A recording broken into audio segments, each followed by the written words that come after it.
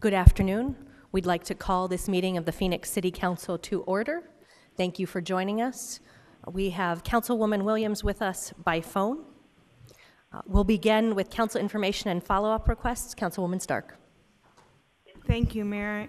This morning I was a part of an exciting announcement that Phoenix received a perfect score, 100, from the Human Rights Campaign Municipal Equality Index. We held a little celebration at 1 and 10, and I think it's our 7th year of winning it, so I think that's something we should celebrate. And then I also want to say thank you for attending Mayor, our ribbon cutting for Arizona's first Fit Lot Fitness, which was at Rose Moffat's Park. This was sponsored by AARP, and I encourage our community to get out and check it out because it's pretty exciting. So thanks for attending. Thank you, and congratulations to District 3. Any additional council member updates or requests for information?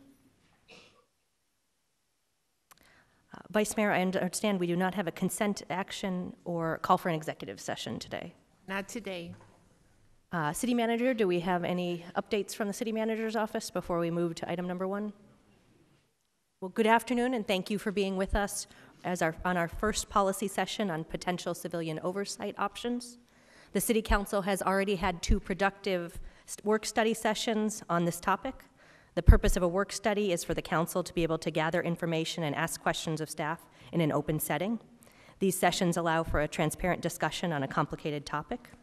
In our first work study session, Assistant City Manager Milton Dehoney went over the 3 models for civilian oversight options and potential staffing and budget for each. We heard from outside counsel and possible legal implications. We heard from the first auditor of the Tucson Police Department, who is also the Director of Operations at the National Association for Civilian Oversight of Law Enforcement.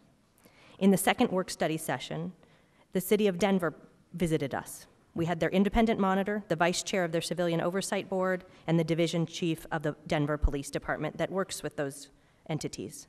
The City Council was able to ask questions and see the dynamic of how they work together. Assistant City Manager Dehoney also presented some hybrid models with potential staffing and budget ranges for our consideration at this meeting. Outside counsel discussed possible legal implication of the hybrids presented. Additionally, we received possible qualifications and potential job descriptions for staff and civilian board members.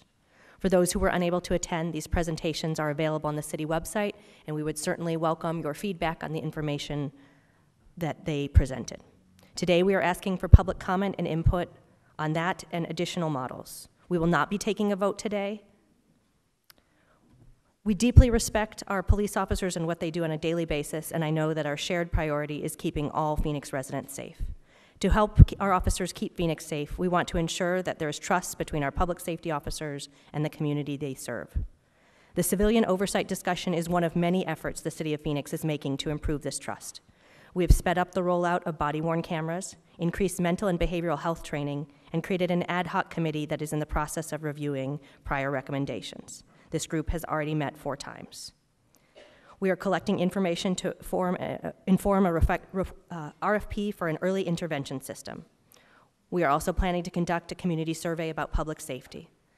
The City Council Public Safety Subcommittee continues to meet and to move forward on a variety of policies. Last week, they discussed our police officer training and how it has modernized so that rather than teaching military-style training, we now focus on de-escalation tactics and leadership skills.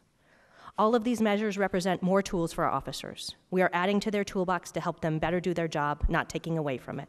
We know their profession is a difficult and dangerous one. And our officers are working hard and doing great things. That fact is not lost on us. This month, the police force received recognitions from Taros, IACP. Phoenix Police Detective Davis received a Native American Leadership Award. We should celebrate these achievements. I called this policy session so we could hear from the public on the options and discussions we have had to date so far. We will hear first from Assistant City Manager Dehoney on the ways each components of civilian oversight can be laid out in areas of greatest impact to the public: community outreach, complaints, commendations, investigations, policy analysis, and reports to the community. This will provide a helpful framework for the discussion by the council and public comment, although there are many additional elements and we welcome comments on those. I want to emphasize that today we are hearing just a sampling of options. They do not represent a definitive plan or every potential of each of these areas. This will not be our last meeting on the topic. After today's public input, we will work together on putting together at least one option to come back with during a policy session early next year for public input and discussion. Between now and then, I would encourage council members to continue their conversations with community members on what they would like to see in a possible oversight model. We are here today to discuss modernizations of our police department, and I understand these issues can elicit strong reactions from many community members. I want this to be a respectful discussion. In order to move forward with modernizations, we need this meeting to be a productive conversation with active dialogue and working towards solutions. We want to hear from as many community members as possible in the time allotted. Each person who puts in a yellow request to speak card will be granted 2 minutes. We're not doing any donation of time to speakers. We ask that you keep your comments on the topic of civilian oversight. If you have comments on different topics, please hold those comments for future formal council meetings. If you would like to speak, please fill out a yellow card in the back of the room. Depending on the length of this meeting, we may call for a short recess or short recesses throughout the meeting. I will now turn it over to our Assistant City Manager, Milton Dohoney, to begin the presentation. Good afternoon, Mayor, members of council. Thank you. We are going to continue with our discussion of civilian oversight. The starting point today is the attachment that was distributed in your packet. So as you indicated in your opening remarks, Mayor, there are 5 categories across the top which I'm going to illuminate as we go through. And the topics at the top, or the categories at the top, represent information that has been provided to council over the course of our various meetings through the research that's been conducted by the staff. Also, it's reflective of information that we have heard about from our visitors from both Tucson and Denver. So the first box at the top is community outreach. That might involve holding community forums, and when I say holding, I'm talking about the Civilian Review Board might do that. We've also heard of some cities doing youth programming as part of community outreach. Some of the cities have forums that are held within the Civilian Review Board meetings themselves. So those are the categories of activities that we're referring to. We also heard that many of these offices across the country receive both complaints and commendations from the public.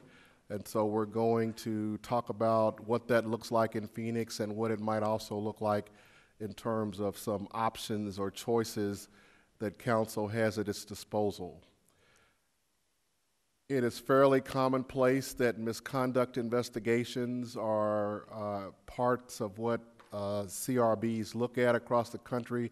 For us, we broke this down into 2 categories. So on the left part of the slide under misconduct, you see OIS and CI.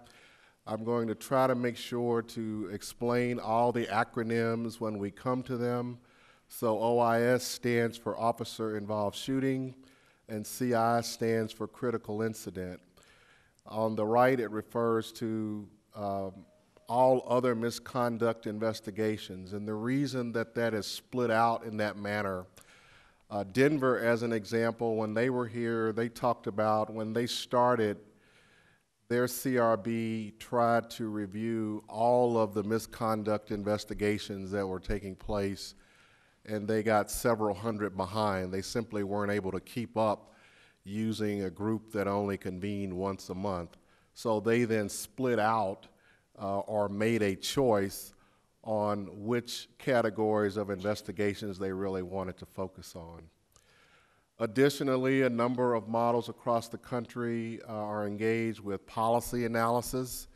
So again, we will explain how policy analysis is handled in Phoenix and also give some options for how it might be addressed by the various CRB options available to you. And then the final category across the top, reports to the community. We have heard that CRBs may issue annual reports. They may issue reports about single incidents. They may issue various statistical reports. And so there are some options available for you in that regard as well. So those are the 5 categories of activities. It doesn't mean that there can't be additional activities, but for the purposes of the discussion today, we're using these 5 in order to start the conversation. So let's go back to the beginning, and that's community outreach. So anytime you see a row that is shaded green, that will refer to what we are currently doing in Phoenix. So with regards to community outreach, in Phoenix, it's done on an ad hoc basis. There's chiefs advisory boards, there's coffee with a cop, there's CAOs out in the districts, there's a variety of committees, so it's done in a variety of ways. One option available to council is that this category not be assigned to a CRB. It's not mandated that community outreach has to be included in what they do, so one option would be to assign it elsewhere. An additional option is that the CRB or Civilian Review Board would hold community forums and take feedback at CRB meetings. An additional option is to hold community forums, take feedback at CRB meetings, and also implement youth outreach programs. We heard an example of where that takes place. Denver is not the only city that does programming with young people. And then with each of these, there will be an other category at the bottom. That is for an option that you may determine that's not up there, that you have an interest in seeing, and so that is certainly available to council should they choose to move forward. Next, complaints and commendations. Complaints are received by the chief. They can come through a precinct. They come in through council offices, through the manager's office, and complaints are then referred to Professional Standards Bureau, or PSB, to be looked into.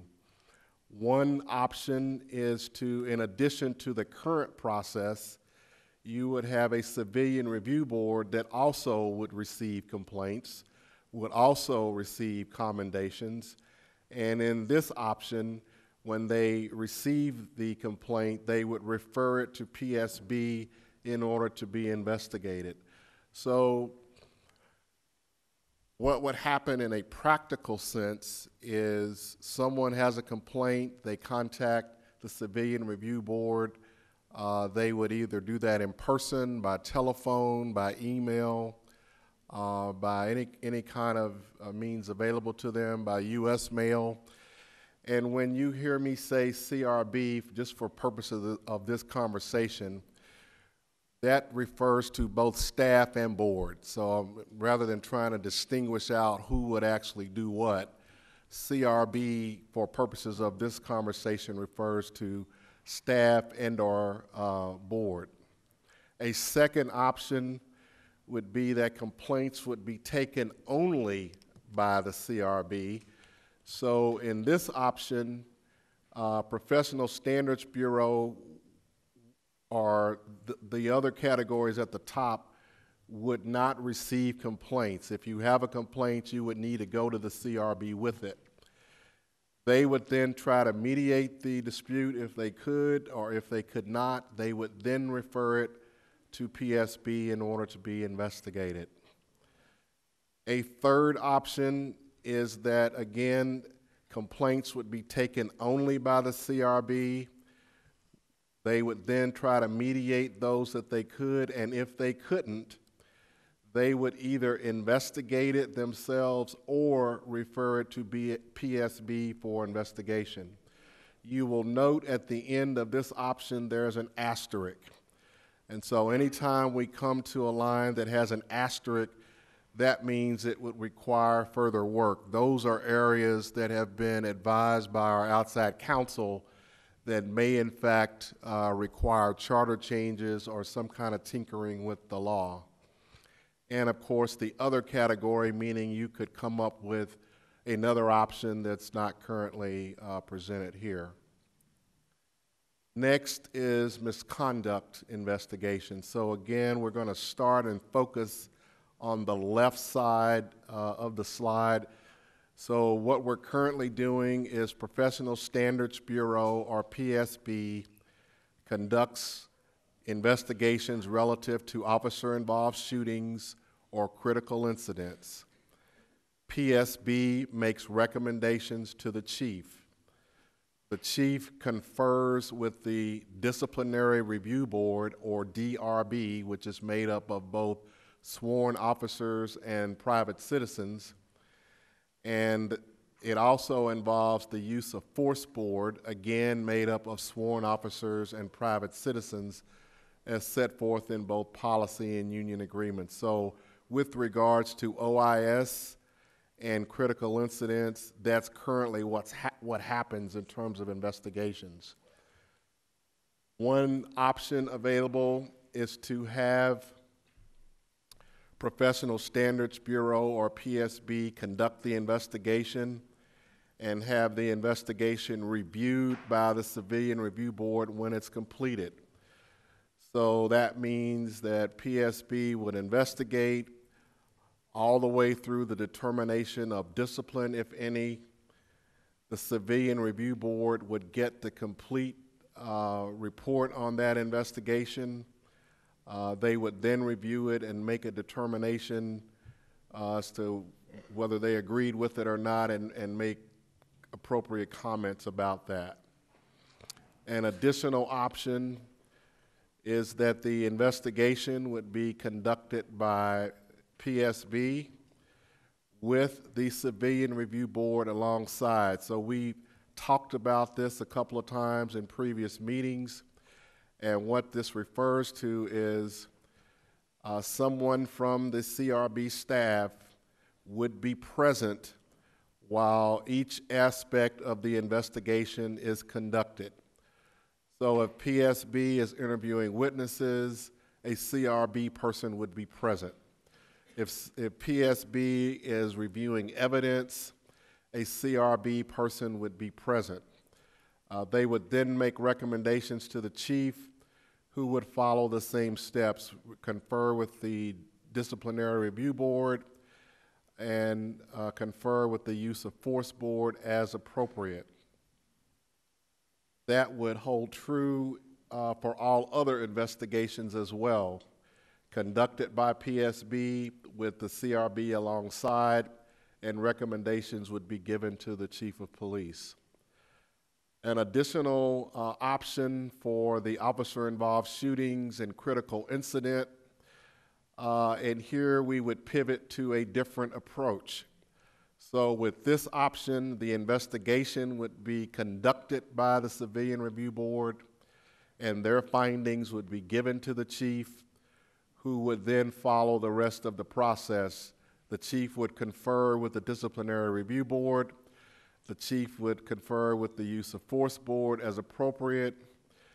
There is an asterisk on this option because there are potential charter implications by having an outside entity actually conduct investigations. So it would require more work and also additional legal counsel in order to make this work.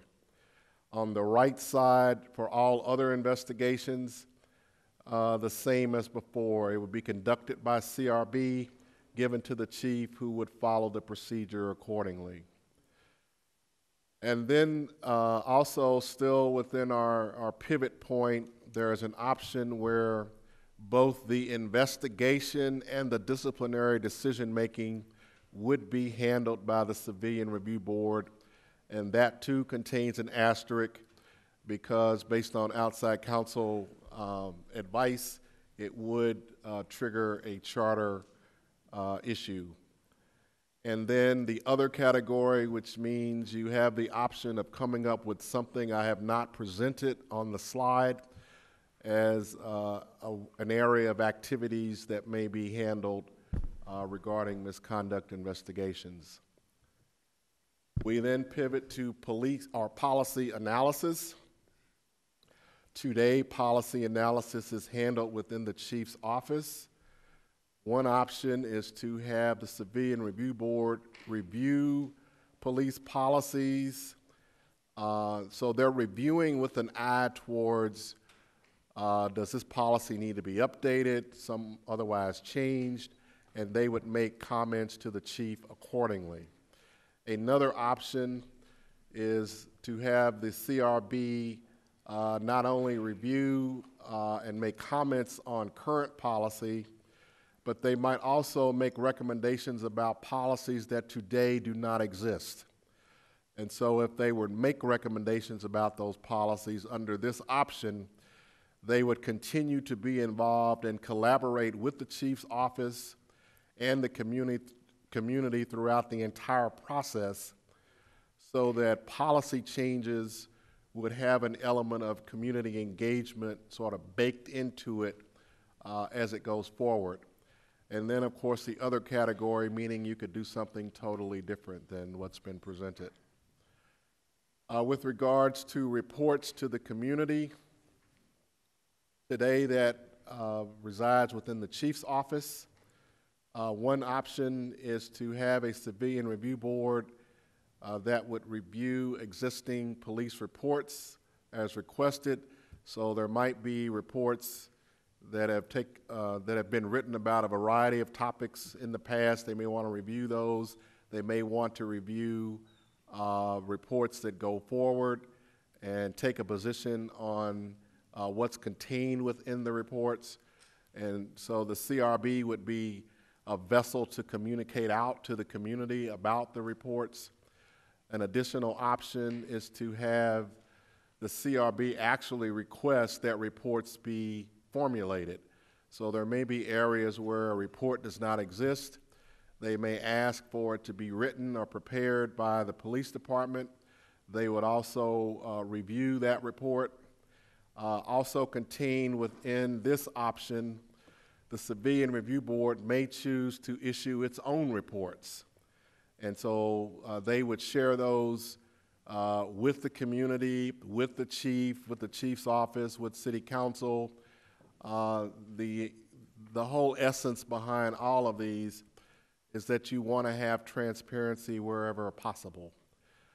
There is an additional other category, meaning you may have some other configuration of how reports would be handled. So this is the attachment that you received. I have walked through each of the categories at the top. I have walked through what Phoenix Police currently do, the areas shaded in green, and we have presented options for each of those categorical areas. This particular presentation doesn't have any information about staffing and budget. That would essentially be determined once you determine what activities do you actually want done, and only then would we really be able to do that with any kind of specificity and certainty.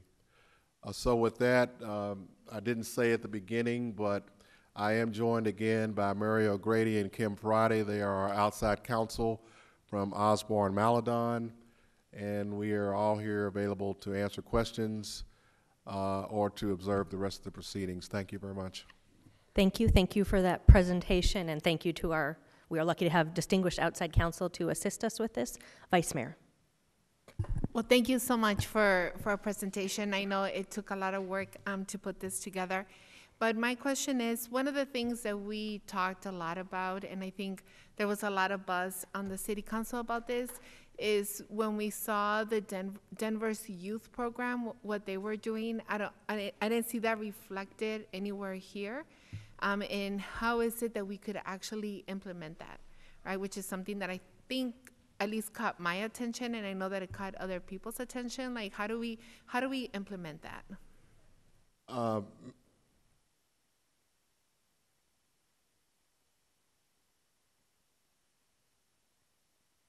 Technology, right? I don't think we need a slide for that, if you. So actually, Mayor, members of council, Councilwoman or Vice Mayor Guardado, you have two options available to you. You certainly, in setting up a civilian review board, could determine that you wanted that office to be engaged in youth programming.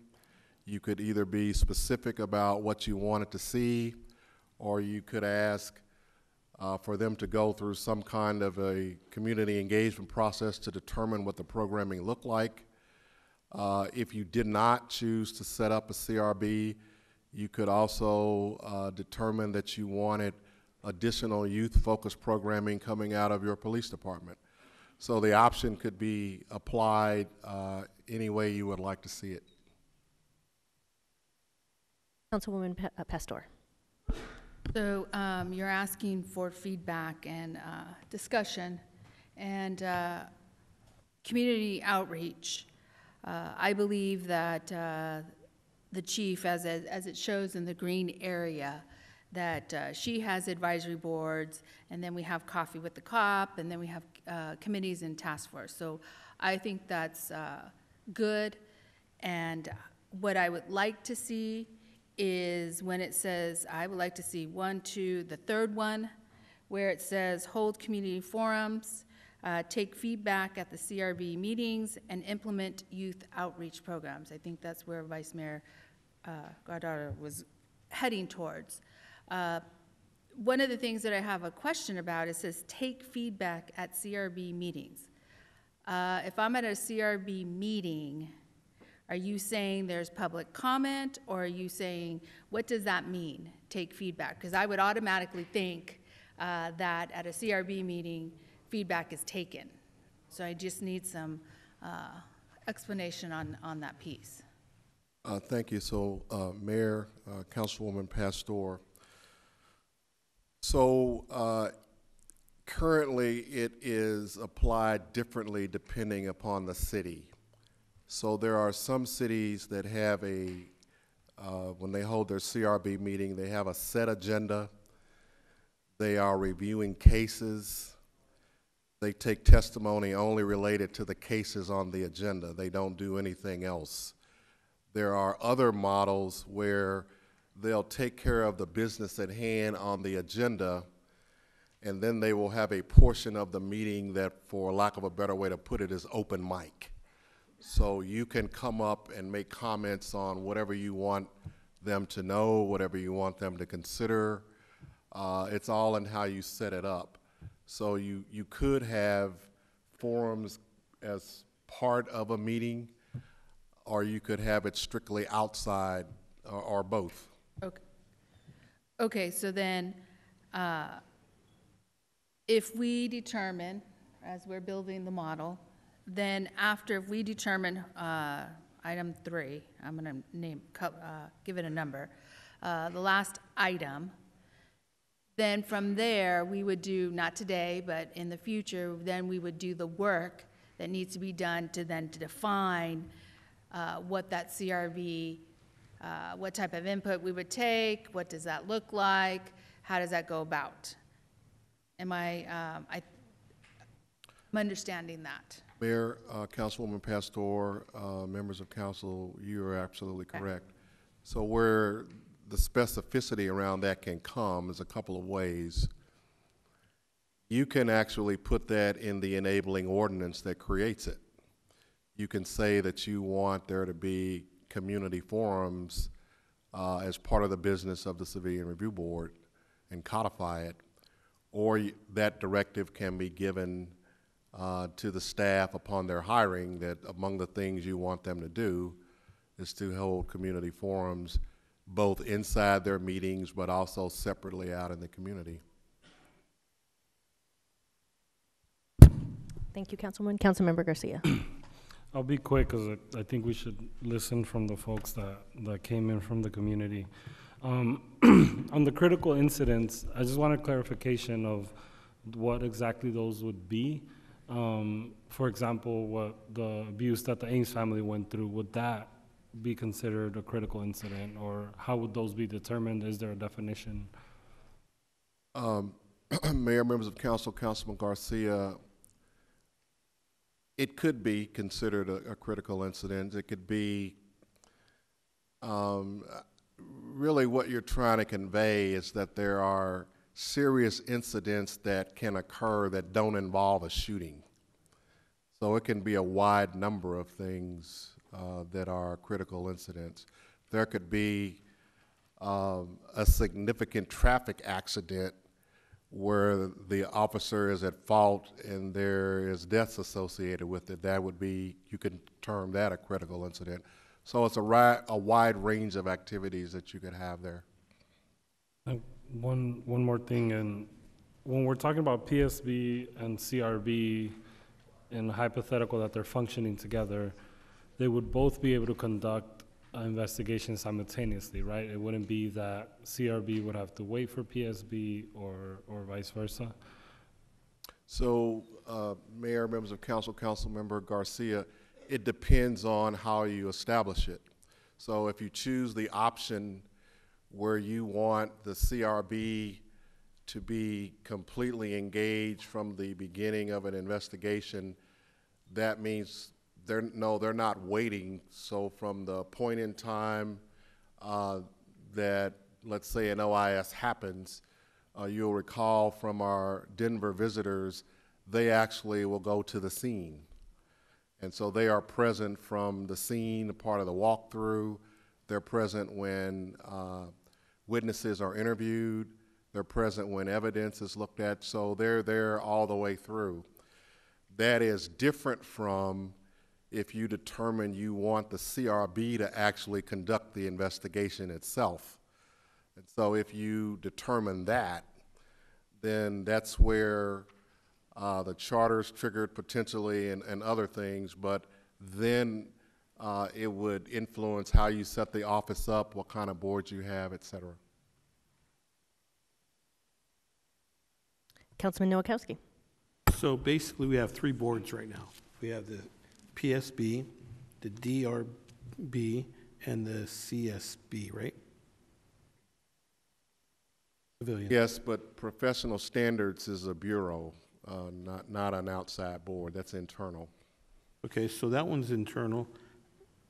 So what is the other two? Is there any citizens that actually sit on the other two? I know that on the Citizens Service Board there is, but how about the third board? So there, Mayor, members of council, Councilmember Nowakowski, the Civil Service Board is made up of, I believe, 5 citizens, and that's citizens only.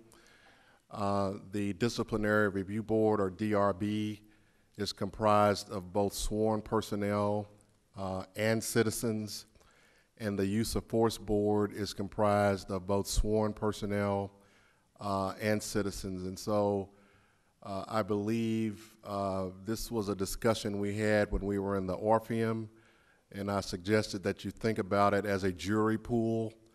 So there are a number of citizens that have gone through a process and are available to hear cases, and they are called up as a case comes before them, either for use of force or disciplinary review. And out of the three, I mean, the 2 boards and the bureau, there's not a tool where citizens can come and basically complain about a situation that they had with a police officer or not? Mayor, members of council, Councilmember Nowakowski, a citizen can complain to PSB if they have a complaint. They have the ability to complain directly to the chief's office. They can complain to individual council members, the city manager's office. There's a number of options available for a citizen who decides they have a complaint about the police department. However, the investigating of the complaint, that is taking place or handled within the Professional Standards Bureau. Thank you. Councilwoman Pastor. So, just studying this, I'm just, for myself and for the record, I'm putting what I would like to see on the record, and we can all talk about it and add other things, delete it, doesn't matter. I just want to see if I'm in the right space with the community and the type of model they would like to see. So the complaints area, it looks like I would choose taken only by the CRB, which mediates or refers to PSB. And what I mean by that is I have studied other models and understood, especially Denver's, in the sense of how they started to one point where they took in all the complaints and then they scaled back because they were unable to get to all the complaints. In this model, and I don't know if it's only, if the term is only by CRB, but CRB receives it, so if my office gets a call and gets a complaint, then I would like then to move it to the CRB and say, I've received this complaint, can you log it in, give me a number, and then it go where it needs to go. If that's PSB or if wherever it is, but that's going to be the future flow of how we flow everything through these once we decide where we're going to land in this. So it's just me thinking through the systems on how it would move. I think a complaint can go in any form in the sense of it can come from the chief, from the precinct, the council, and the manager, but the key place where it sits is in the CRB, and then they determine where, which system it goes into and then how it flows back in. That's just me talking out loud and processing. And then the misconduct investigations, I'm looking at the conducted by PSB with CRB along the side for review, recommendations given to chief, who confirms with DRB, and use of force board as appropriate. And I would like feedback from the community as we go. I'm just looking at that. The other three, we would have to do a charter change. What I would also like this to be is independent or investigative in the sense of there's still some investigative powers in this process, and what that looks like and how we design it is we're not there yet. Policy analysis, CRB recommends and collaborates with Chief's office through community process. Reports to the community. This is where I get a little confused. I would like to see CRB reviews and requests reports. So it's a combo of the two, depending on what it is or what's going on or what's the need in the community or what we're hearing, or at least have that flexibility. And then I don't know if I'm missing another slide. I think it was policy or something. Is that it? That's it? That's the last one. Those are just my thoughts. I would eventually like the community to, if I'm completely in la-la land, just let me know and bring me back so that then we can help design, but I want to get the conversation started. Thank Much you. appreciated. With that, we will move to the community conversation. We have a large number of speakers who are interested in addressing the council. We will begin with Janelle Wood, who will be followed by Britt London. You'll have 2 minutes, and if you can come down to the podium to address the council. And Britt will be followed by Gail Knight.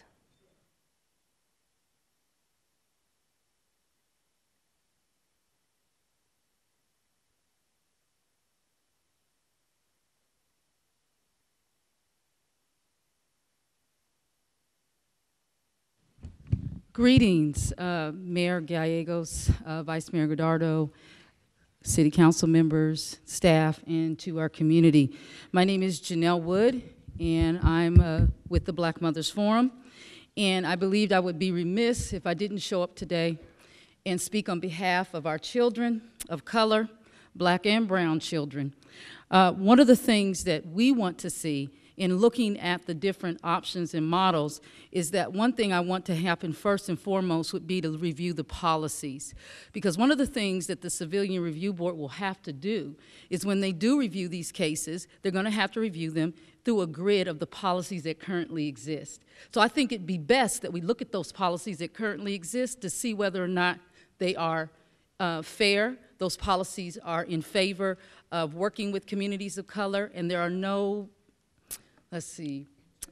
disparate or biased policies that would be in favor of those in power versus those who are going to rely on those powers to be to protect them. So I believe we need to look at policy first. That should be one of the first things that the Civilian Review Board needs to look at.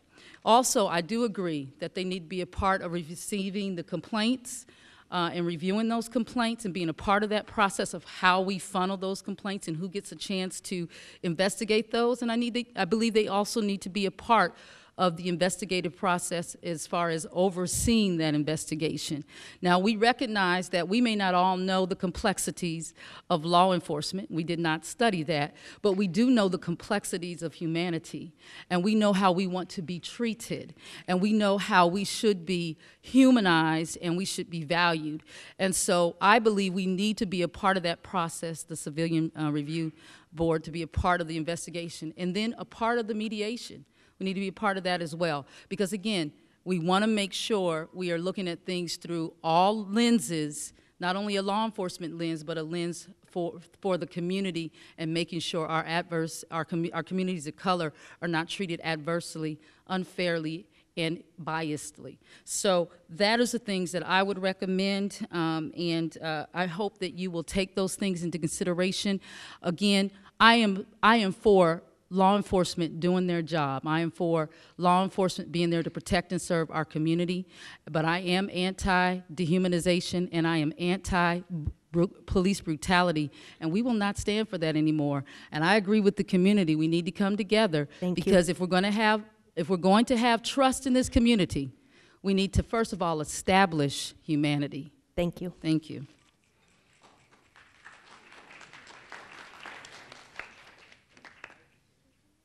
Britt London, followed by Gail Knight.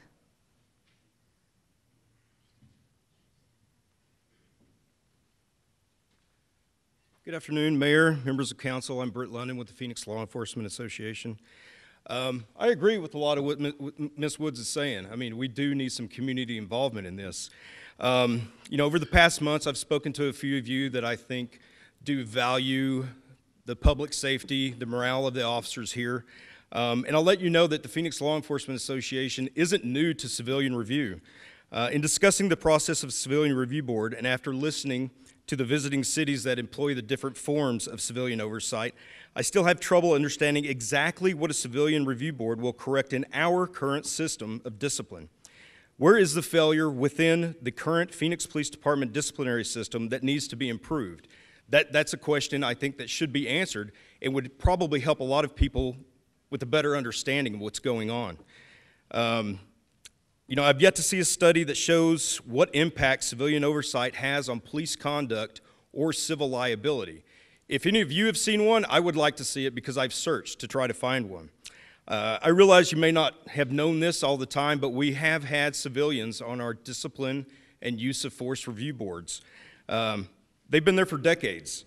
These civilians are members of our community, and they bring thoughts and questions from their specific perspective, which is a very valuable segment of the discipline process we currently have. This way of discipline works well, and it doesn't cost millions of dollars.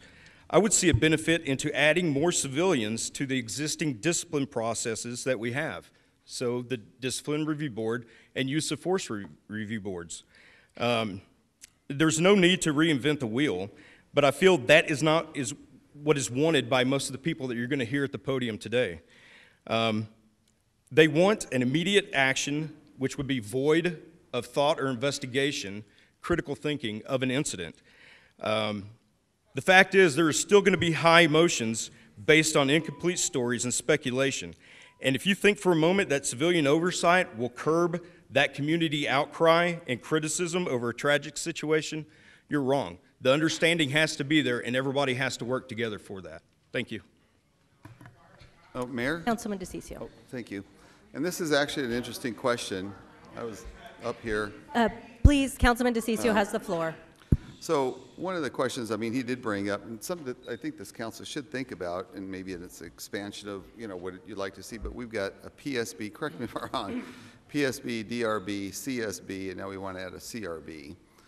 I mean, wouldn't it be better off to consolidate many of those functions into one or two groups or one or two committees? And I know they have different, and you have use of force board. I mean, we have all these. Why not consolidate some of these? And just a thought up here, it just came across, consolidate it, and then if you want to add some power to it or not add some power to it, if you want to add some civilians to it, you add some civilians to it. And we can argue over that, you know what I mean? But why not find a way to consolidate all of these, not all of them, but at least, I mean, you've got PSB, DRB, CRB, CSB, use of force board. I mean, that tells me we have a lot of civilians out there that are involved. I mean, that's important because the media has been writing that it's not, but it's not true. There are a lot of civilians, but why not consolidate some of these and then change some of the functions? That way you have one or two that you know. It's accountability, too. Councilwoman Pastor. So I would like an answer to that question because I know that we have discussed that. And I know that certain of those committees, like PSB, have certain requirements and had that dialogue. And so I would like for all of my colleagues to understand the differences and be able to see where a civilian review board would also enhance those committees. For PSB, civilian review, all the different groups. So, Mayor, members of council, Councilmember Pastor, if there was a desire to combine some of those, certainly that is something that could be looked at and examined. One of the challenges is they serve different functions. So civil service has a function. It is essentially created for employees who want to challenge disciplinary acts that have been taken against them at the suspension or termination level. You certainly could look at adding more civilian participation to CRB or the disciplinary review board. You could look at doing that. If it's just a matter of consolidating entities that we already have, that is an exercise that could be examined.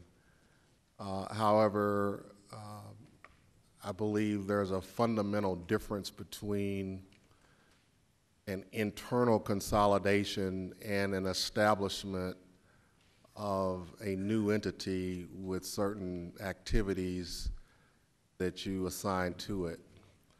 The Civilian Review Board would have a little different functionality than the other ones that we have, but it's not that they're not complementary, but it's a different kind of focus. Mayor. Thank you. Councilman DeCiccio. Just as a follow-up on that then, too. I mean, if you're looking for accountability and all that, it just seems like adding another board makes it more difficult, just as a thought. And then taking the idea here, but you can expand it out. I mean, we may not agree on what those functions are. At least we can argue those parts out, right? But at the end of the day, and that would be one discussion, but then the other would be to add, some civilians on to either one of those boards and change some of the functions on there. It seems to me like that would be a lot more transparent, I guess, is the word. Mayor, if you want a new board, then, I mean, I'm going to get outvoted on this thing. Believe me, I know that. But at the very least, it sounds logical. Mayor, members of council, Councilmember DeCiccio, if we are directed to look at consolidation, that can happen. The one aspect that it would not seem to address is the trust issue. That has been brought up previously, and again, it's not that everyone has trust issues with police, but there are portions of the community that do, and the creation of the CRB would be trying to address that in addition to the functionality. But we certainly could look at doing all of those things as directed. Thank you. Councilmember Garcia. Yeah, I think just to kind of answer that, and I really hope we could get to listening to folks because there's a lot of people here. I think we need something that's independent, that's able to investigate. The current systems we have enabled us to get to this crisis moment where people are dying, people are being abused, and the trust has been lost completely. And so I really hope we could listen to more folks, but I think the current systems are not functioning, and I think because of all these practices, whether it's community outreach, there's also no place people can complain to. There is no investigative body that is outside of the police. Police cannot investigate themselves. There is no policy analysis, and there is no reports coming out to community. And so I would say from every single aspect of this, the current systems are failing, and so we need something new, something independent.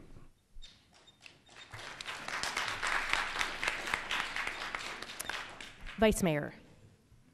And I do believe that where we want to get to with our CRV is that we want to be able to regain that trust, right? Like we want to make sure that we have a place that people can trust, and hopefully that we can all up here try to come up with solutions looking at it from that point of view, right? That they are parts of our city, right? Where we're having challenges, having people trust our police officers, and we want to get there, right? Like I think we all need to be committed to getting there and making sure that we can all look at it from that lens of like how do we reestablish that trust in certain segments of our city. Thank you to Gail Knight for being willing to testify and your patience, and Gail will be followed by Noel Rosen. Good afternoon, Mayor and City Council. I thank you for providing this opportunity for discussion on the Civilian Review Board. As you know, and having served on 2 previous committees, this was a major concern. So I'm happy to see that it has been moved forward as a result of the current advisory committee, the community's interests. But I am concerned about the fact that in reading the report here, that in the report that was given, there was no mention of some of the potential option models that could enhance or improve the current system that we are using, or I should say you all are using and implementing in the city of Phoenix. I looked at the report from the National Association for Civilian Oversight of Law Enforcement, and they talked about how communities, cities, counties, and what have you, were looking at their old models, their old practices, and adopting new ones. They were looking at how to make this whole review process more independent of politicians, of city governments, county governments, and more involved with individuals that were trained in the practice of review. One of the particular models that was talked about quite a bit was the auditing program, where you have an individual who is separate and apart from City of Phoenix in a separate facility, an opportunity for where residents can go and voice their opinions and their concerns and their interests. And that the investigations that are done based on the issues at hand, not how many investigations there have been, but what is going on. Why is that continuing to happen? Where are the best practices? How can we make changes there? So I hope that as you are going through this discussion, that you're just not looking at a way of moving around the puzzle of your current model, but looking at how some of these models can improve what we currently have in the city of Phoenix. Thank you. Noel will be followed by Reverend Walton.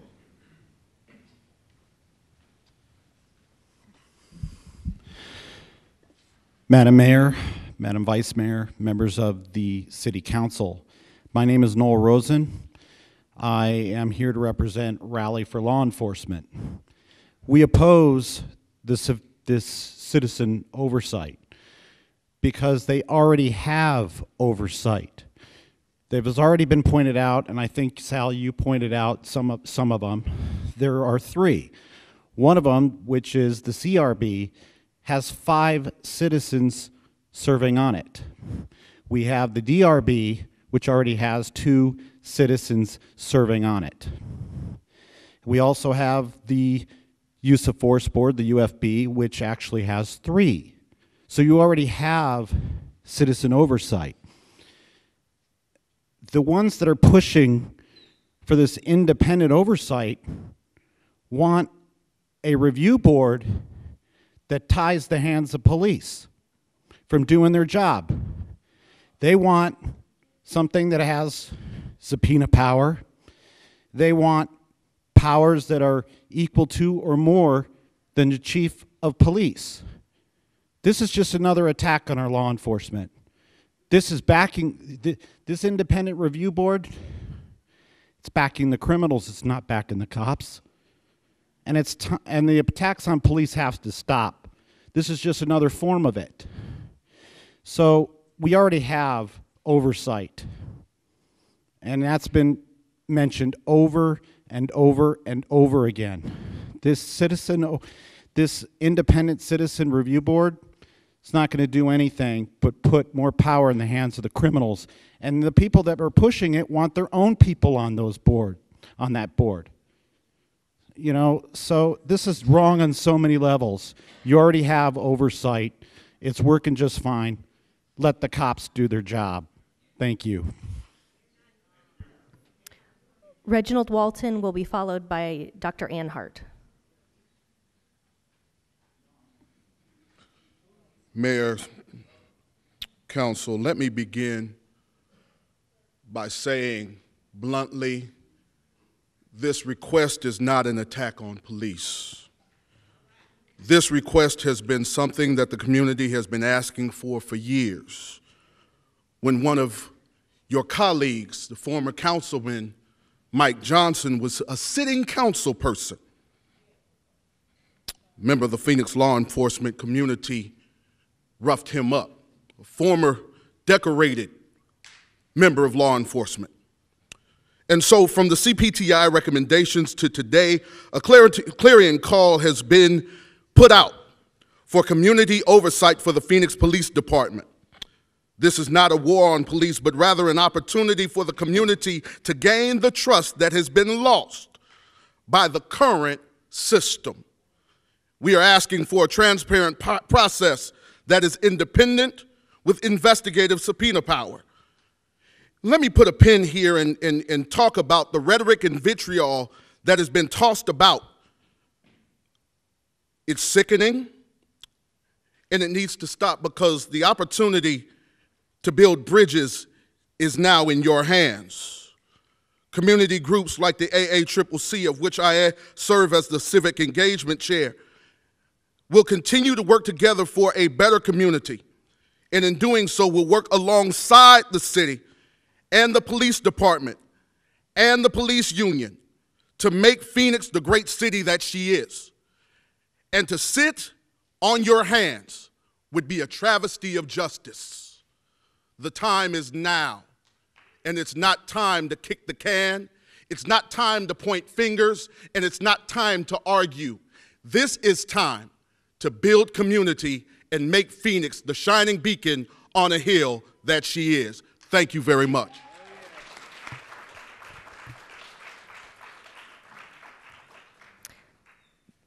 Anhart will be followed by Tomas Robles.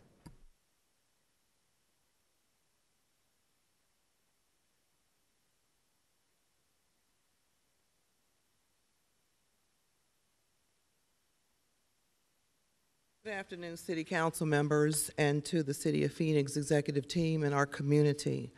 I thank you for having this as an opportunity to hear our community concerns today regarding the opportunity to have or not to have a civilian review board.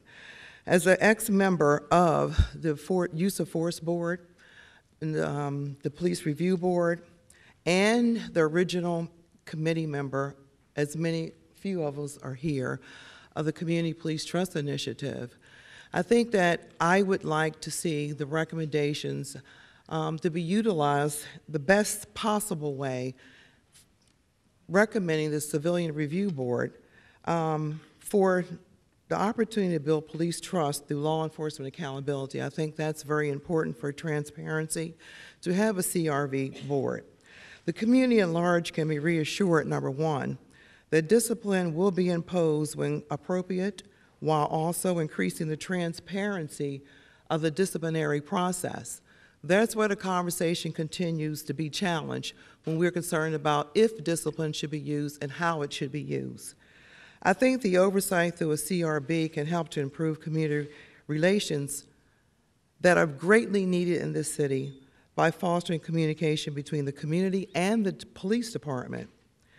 And by doing this, we can establish an oversight system through a civilian review board where public officials can be provided the opportunity to demonstrate the necessary and desired need for increased police accountability and the need to eliminate police misconduct.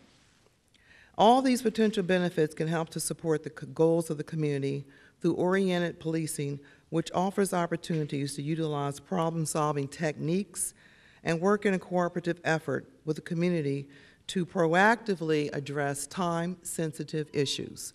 This is my recommendation. Thank you.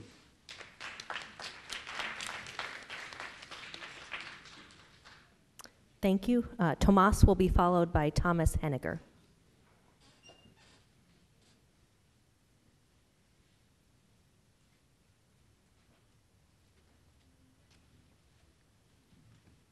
Thank you, Mayor Gallego. Good afternoon, council members. Thank you very much for giving me the time to be here. I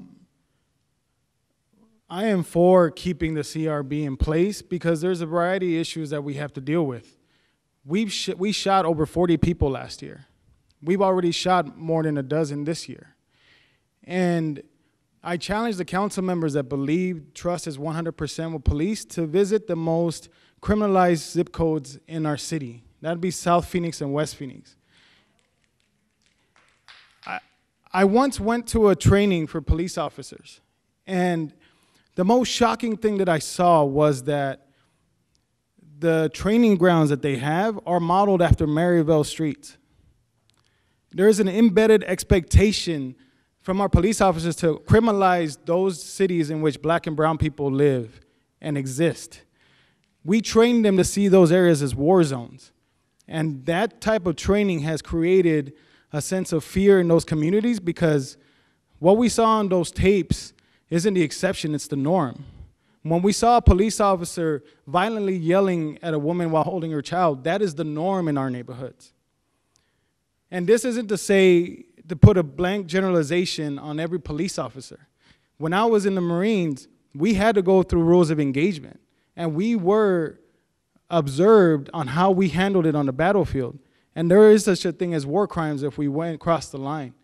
So I think as one of the fifth largest city in the country, we're already behind that we don't have a review board that has a better checks and balances system. This isn't about the individual police officer. This is about ensuring that our community feels safe and that feels we can trust a police officer. It is incredibly disappointing that most of our community right now will not call the police because they do not feel safe. Is that the reality the council members want our communities to live in? I expect no. Thank you for your time.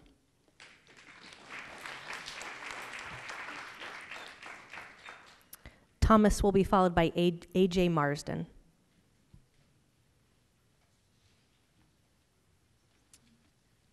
Good afternoon. I'm Thomas Henniger. I'm a local defense attorney, and I'm also a member of the Central Arizona National Lawyers Guild.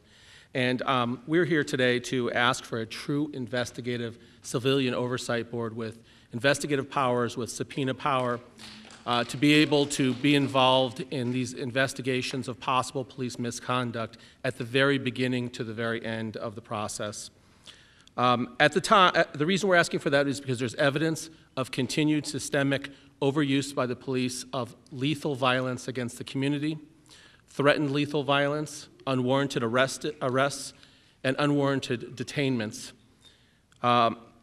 Before being an attorney, I had another life doing other work. I did not realize it was as bad as it is.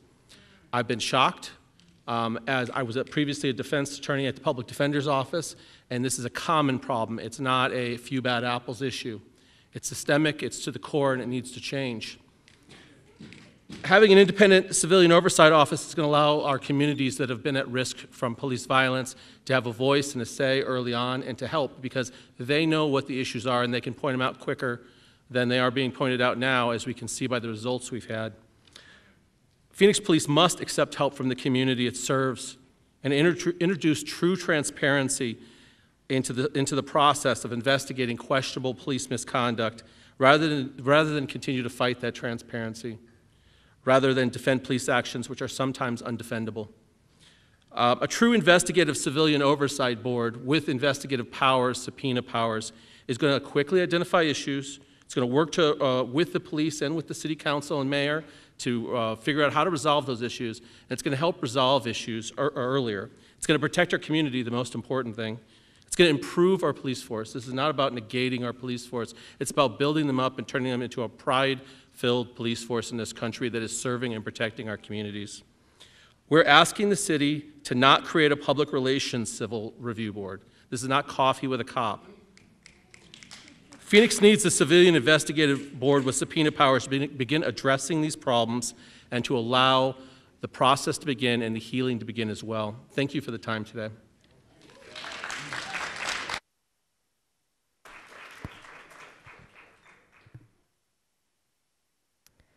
AJ will be followed by Katie Gibson McLean. Hello, good afternoon, City Manager, Mayor, and Council. I'm here to talk about oversight with insight. So I'm a school teacher, and everyone has been through school, and we were in the news recently, and everyone feels that they have input for teachers. And I love hearing your feedback and your ideas to help me be a better teacher, but I do hope that it comes with insight. And I do realize that police officers are out there all day, every day. And they're also in the news, and I feel that a lot of us do have some pointers and suggestions for our officers. But I do hope that those suggestions also come with insight. So I'm not going to tell council what to do. That's not my position. I don't have insight into all of the information that you do. But I do hope that whatever you decide for with this oversight, that it does include insight by members who are participating in it. For example, I made a list. It would be great if people on this oversight committee possibly have been through Phoenix Neighborhood Patrol training, or possibly are even part of an active block watch to better understand what polices in neighborhoods go through. Possibly even visit the Block Watch Advisory Board. There's monthly meetings, all different topics. Also, possibly a police ride-along. Citizen Police Academy, it's 6 Thursdays a night. They're held about 4 or 5 times a year. You can visit a coffee with a cop. They have them for all the different precincts, different times of the day. You can become a COPS volunteer and volunteer for the police in a department that you're most interested in. As already mentioned, the chief has many advisory boards. I would like to ask to be respectful. Yes, please be respectful. I mean, if anything out of all of this, let's be respectful. And I know all of us can do it. So as I was mentioning, the chief's advisory boards are some of the other boards that were mentioned. And actually, you could possibly even become an officer. They're hiring. So I do just want to say that if there is a review board, whatever's decided upon, I would like the members on the oversight review board to have insight into how the police do their job. Thank you. Thank you. Katie will be followed by Elizabeth Venable. Good afternoon. My name is Katie Gibson McLean. I was born and raised in Phoenix, Arizona, in the Perry Park neighborhood of East Phoenix. My family's lived in this city for nearly 100 years. I was raised in a family with 2 retired veteran parents. I went to school in Creighton and Phoenix Union. I went to ASU, and I was the first person in my family to go to college, and I became a teacher.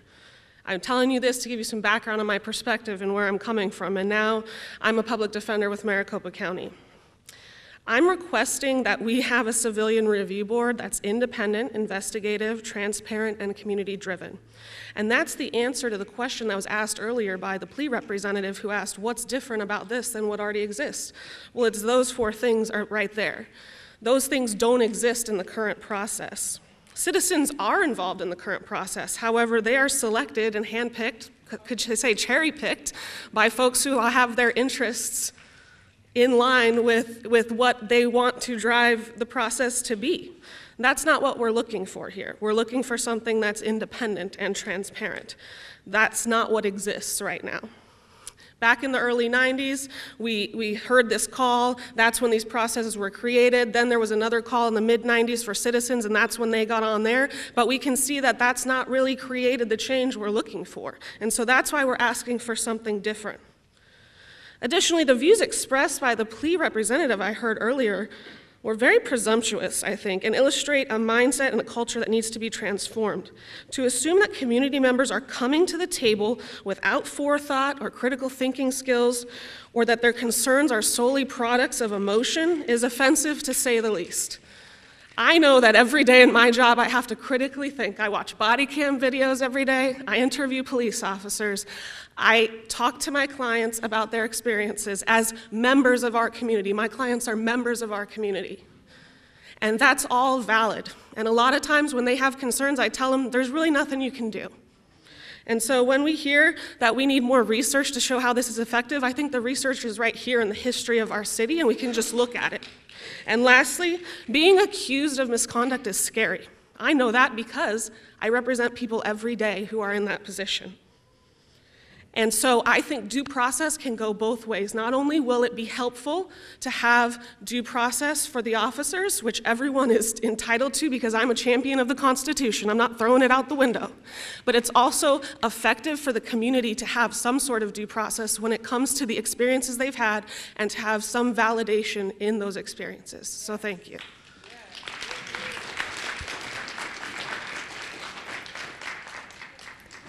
Elizabeth will be followed by Phil Martinez. My name is Elizabeth Venable, born and raised City of Phoenix. I also wanted to state that, just for the record, I have schizoaffective disorder, and my peers and I are about 50%, if you consider mentally ill people, they're about 50% of people who get shot by the police. So we are the largest demographic of people by far that get shot by the police, but we are often ignored and pushed aside.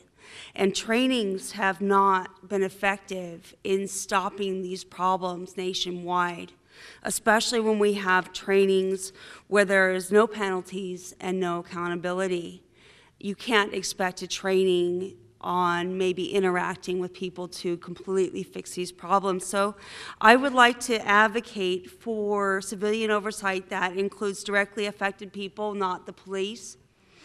I would like to suggest you consider groups like NAMI or other groups like that when you're looking to find people that are filling such a board. The police must be transparent and accountable to approach professionalism. The commission must have the power to prosecute. Police continue to brutalize vulnerable people who often have little access to justice, and egregious abuse has become everyday, or perhaps it always was. Brutality is endemic, and I hope that the City of Phoenix will do its best to, again, create a professional police force. You cannot train it into existence. You cannot train bias out of existence.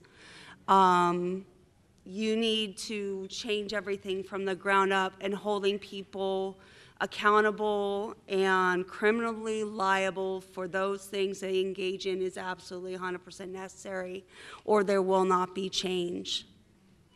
So.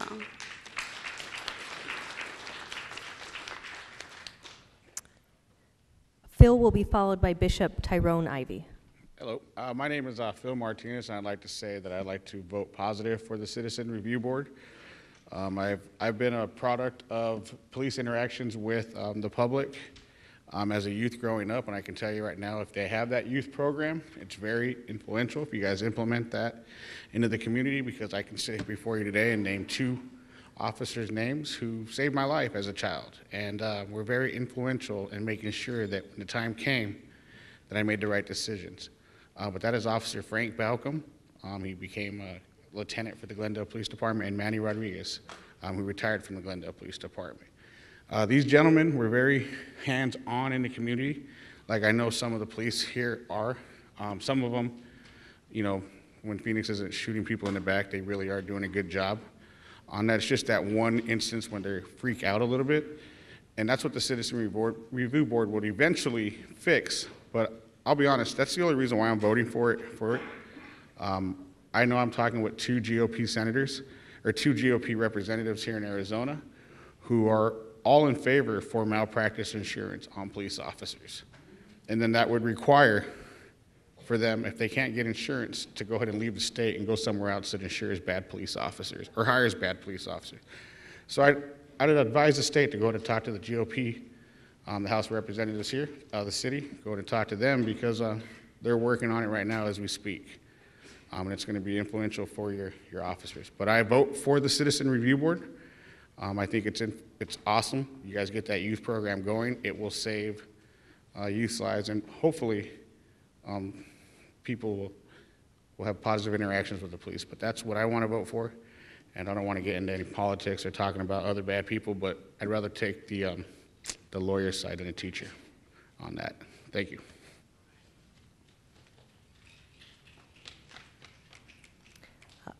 Bishop Tyrone Ivey will be followed by Michelle Ponce.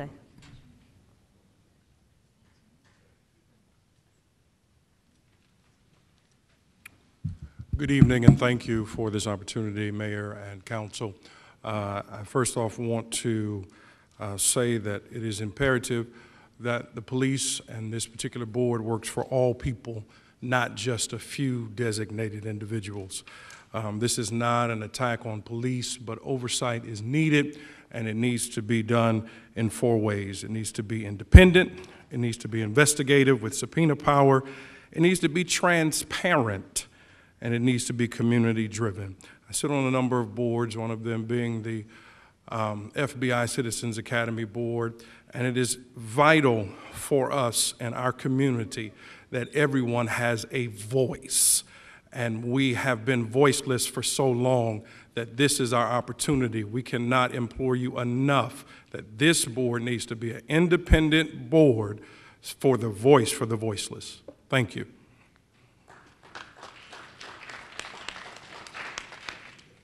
Michelle will be followed by Adam Melder.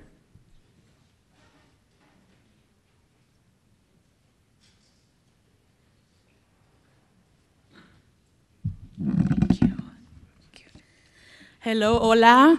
My name is Michelle Ponce, Dueño.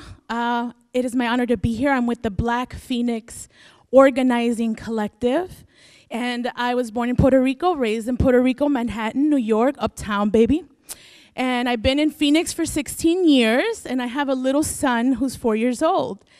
And I just wanted to stop a minute and just reflect back on all the information and the thoughts and the opinions that have been shared so far this afternoon.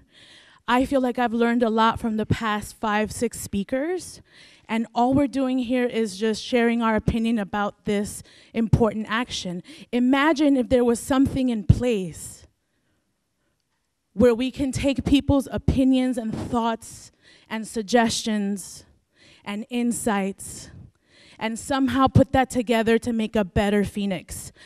I think it's a no-brainer, and I think that you all agree too, because I've already learned so much, and I feel like already so much has happened to increase awareness and to make it safer for everybody, because I want to be safe everywhere, no matter who I am, and I think we all have that right. So, independent, investigative, transparent, and community-driven, please, please, please.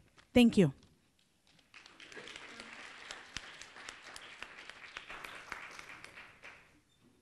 Adam will be followed by Claire McLoon. Bear with me, please. I'd like to say that I'm in favor of this next evolutionary step in policing. I think it's only a natural thing that we finally come to this point where the people who are being policed have accountability of those who are policing them. It needs to be able to provide an external, independent, all-citizen, non-police affiliated complaint intake, documentation, tracking, and internal investigation review process. I thought you were leaning toward an auditor. And one without bias for or against the police.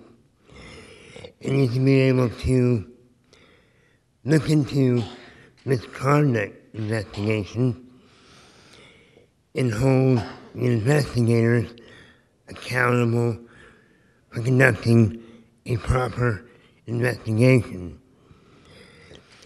And if not, it needs to be included in their performance evaluations. Because we've heard too many times that this has been investigated and there's nothing here to see. Most importantly, the public reports need to be given. It allows the public to see if the investigations and policy reviews are done objectively, and it avoids criticism from officers and complainants when the things don't go their way. Thank you.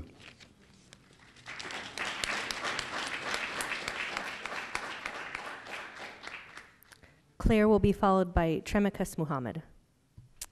Hi, everybody. I'm here speaking from the perspective of a behavioral health provider. I'm so tired of Phoenix being in the news. I'm tired of seeing these videos. I've heard countless people in my assessments with them during my time as a behavioral health practitioner discuss the trauma that they've now experienced. Communities that are already traumatized, people with disabilities who experience extremely high rates of police violence and are arrested just during a mental health pickup order. So these are all issues that I care deeply about that affect all Arizonans. And this has also been reiterated in many reports to the Phoenix City Council. We're here despite years of calls for reform. We're asking you again to work with the community to create a completely independent citizen review board. It's vital that this is independent, that it has subpoena power, that it's transparent and fully staffed and well-staffed with resources. Police violence is preventable, and Phoenix is an outlier. It doesn't have to be this way, and no one should be afraid to call 911 because of who they are. Thank you.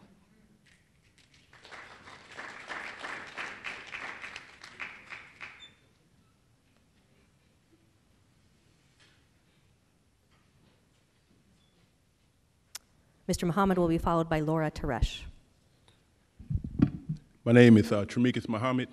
I represent the Phoenix Local Organizing Committee for Justice Els.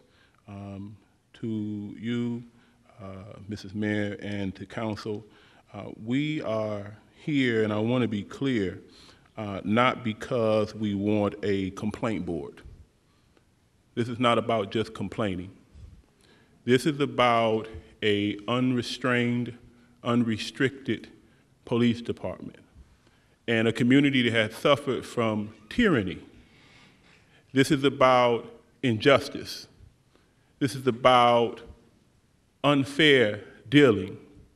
In particular, not because of something that we have seen on television or something that we've read in the newspaper. It's what we have experienced in our everyday lives.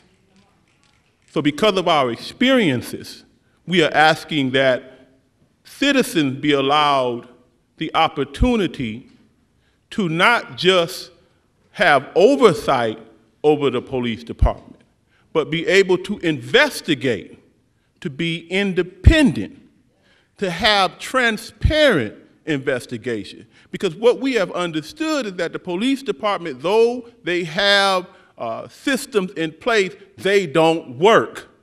If they worked, we wouldn't be here.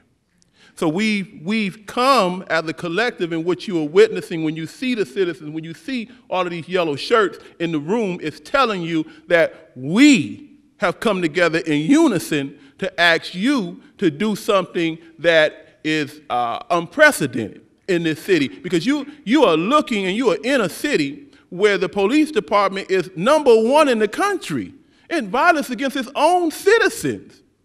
When they're charged to serve and protect, we're not getting served with, we're getting served, but we're not being protected. So we're asking that you don't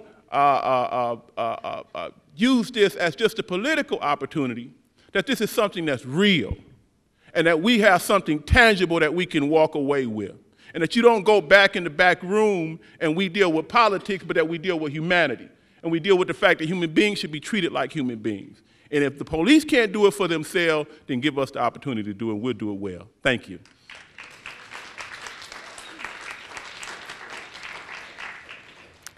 Laura will be followed by Hariaksa Nauer. Good afternoon, Mayor, members of council. Thank you for this opportunity. I live in Phoenix, and I'm also the legislative liaison for Arizona Now. I support an independent civilian oversight model with full investigative authority, including subpoena power. I stand with the African American, Latinx, LGBTQ community, and other minority communities disproportionately affected by police brutality. There have been troubling indications of late that racism may be motivating biased and overly aggressive policing, as evidenced by numerous inflammatory social media posts and a gun being drawn at an African American family over the issue of a stolen doll. Or an allegedly stolen doll. Women are also being impacted by police abuse, namely sexual harassment and discrimination, including against female police officers. In this environment, women in general are less likely to seek intervention and protection from the law. Racial justice, the prevention of violence against women, and LGBTQ rights are some of the core principles of the National Organization for Women.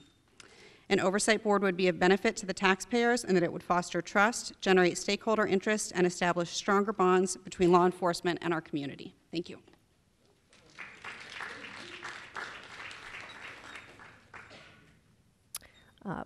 Hariaksa will be followed by Caroline Davies.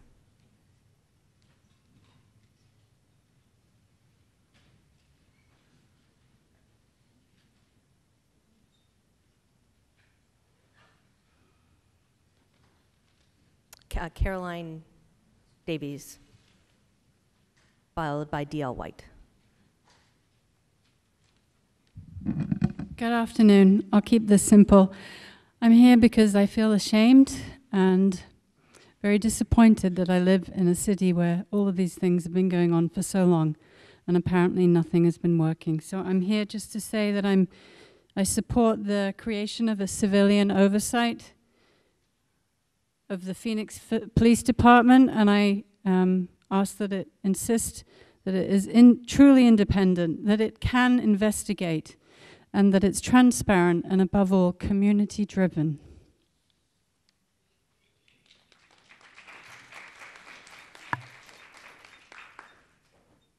D.L. White will be followed by Sean Severud.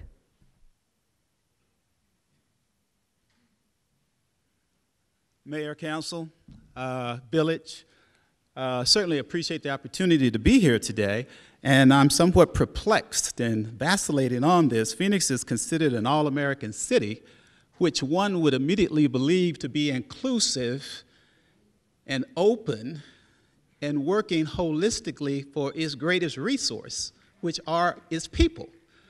And yet, time and time again, things come before the council, things come before this citizen, this community, where there is definitely a problem. And this is not to take anything away from those police officers that are doing their job. Undoubtedly, it is a difficult task to be a police officer, confronted with a number of things, but it's also a difficult task to live in this city in various zip code areas, as have been pointed out, when you are subjected to unfortunate and untimely and inappropriate behavior by those that are sworn to serve and protect. And if that's not happening, then the message will go out and pervade all other things. I can remember years ago when an individual was elected and this city was tainted because it eliminated the King holiday. And for years, it took years to get back the preeminence, the image of a city that was holistic, a city that was for all people. And I would hope that that's what this is all about.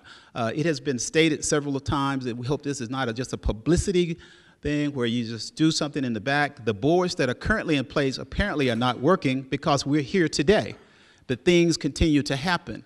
And so I would hope that this board can, the CRB can be independent, have full investigative power, and work on behalf of the citizens to make this a better place for all of us, because we're all here together. Regardless of what boat or ship we came on, we're all here together. Thank you for so much.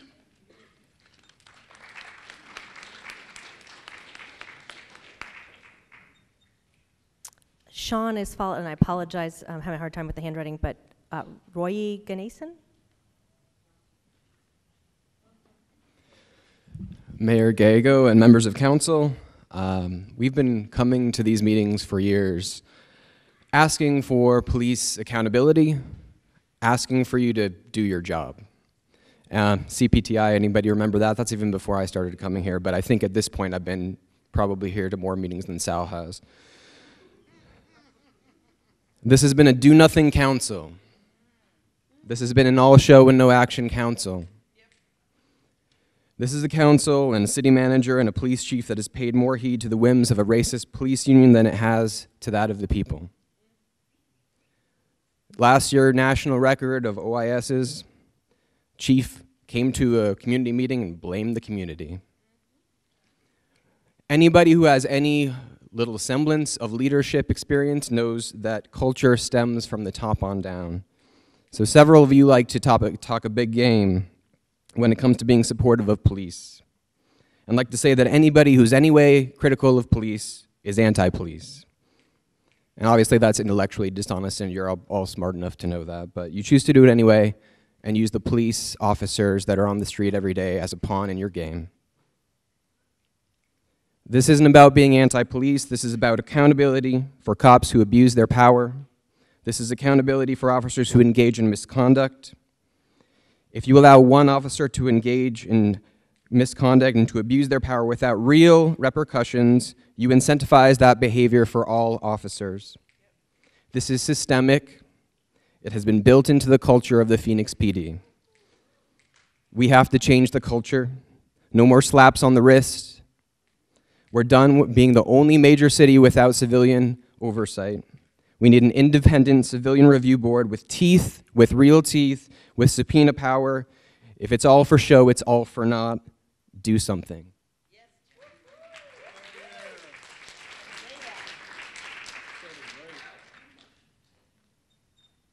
And next speaker will be Maria Castro.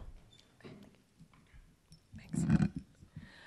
Good afternoon, y'all. Sorry for the bad handwriting. My name is Raji Ganeshan. I am here as a youth educator, a mental health advocate, and a community member here in Phoenix. I'm here in total support of a civilian review board for the Phoenix Police Force. The inherent violence that exists in the relationship between police and marginalized communities is longstanding, widespread, and systemic, as a lot of folks have spoken to here today. A community-driven civilian review board that centers the lived experience of people most impacted, most targeted, and most harmed by police violence is nothing short of vital, and anything that ignores their experience would be a waste of time. We have seen time and time again what police forces are capable of when they think no one is watching. We have also seen time and time again what is made possible, what outcomes can shift when police forces are made to feel scrutinized before, during, and after an incident of violence. So please, make a decision towards the dignity of marginalized communities. Families are in pain. They have been in mourning. Make this a priority. It's the least you can do, and it's decades late. So thank you.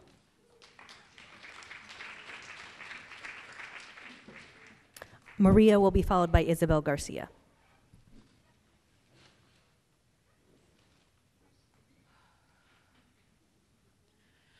Good afternoon. My name is Maria Castro. I'm a community organizer with Puente Human Rights Movement. I'm here in coalition with dozens of other organizations to talk to you about why we need civilian oversight in the city of Phoenix. We're the largest city without civilian oversight in the entire country. We're not asking for something radical. We're just asking that Phoenix catch up to the rest of the nation.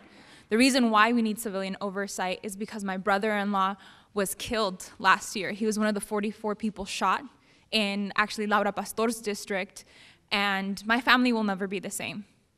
There is a hole in our hearts that will never be filled. My niece had to walk across the stage in graduation with a tattoo similar to her dad's, but a tattoo is not going to replace a father. We need civilian oversight because when a mother calls 911 for a mental health call, she should not have to bury her son a few weeks later. We are here because when our loved ones are killed in our homes after these mental health calls to 911, the mother should not be arrested and then questioned for her immigration status.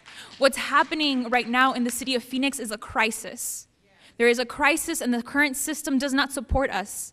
It needs to be independent because when you kill my family member, I do not want to talk to a police officer. I want to talk to my community. It needs to be transparent because the police reports when our loved ones are killed aren't available till months and months later, and mothers are left questioning, children are left questioning what happened to their loved one. And we don't know. We don't know what happened to our loved ones. And there is no transparency.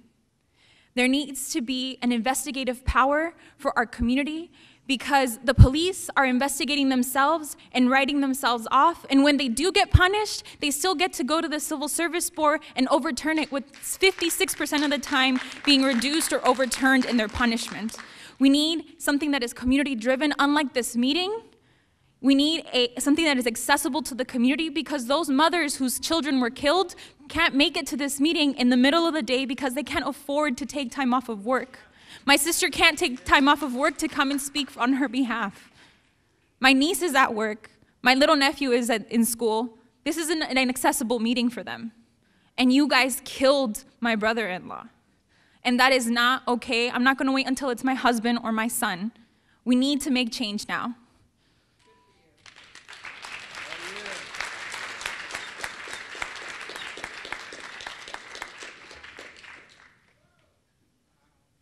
Isabel will be followed by Michelle Rose. Hi, my name is Isabel Garcia. I am a constituent of District 7. And I am here today with Poder in Action. We are joining in coalition with organizations that represent thousands of people here in Phoenix who have been impacted by the most violent police department in this country. We have shown up for the last 2 years. Time and time again, we have shown up here, and you have heard the stories of mothers whose children have been shot by the police, who have been killed by the police. You've heard from women who have been sexually assaulted by the police here in Phoenix. We demand civilian oversight that is independent from the police. I want to once again address the misinformation that civilian oversight exists already in the city. It does not. There are community members who sit on boards and committees, but they are chosen by the police chief, and they are controlled by the police and by the police union here. So that is not civilian oversight. We need civilian oversight that is truly independent, housed separate and outside of the police department. We need civilian oversight that is transparent. We know families who wait more than 30 days, which is breaking the police department's protocol for critical incident reporting, to wait for police reports on shootings of their loved ones. We need a process that is transparent, that has investigative power to subpoena evidence and testimonies. And this needs to be community driven. Again, we have come here, shown up, to demand that civilian oversight happen because the people who are most directly impacted by police are not included in this process. Their voice is absent, and we demand that this change. Also, I want to make another note that it should not be a logistical headache for community members to come to these meetings. We have to coordinate transportation, food, childcare, parking, translation. In order to get working parents and students to these meetings, we asked that you change the time and the location of today's meeting in order to make it more accessible to those families who are not able to be here today, and you did not honor that request. So the turnout that you see here today is a result of our organizing and our community outreach, and we're gonna continue to do it because we know that you are not. So we will be back in November. We're going to continue to fight, and we're going to be back in November when you vote on this.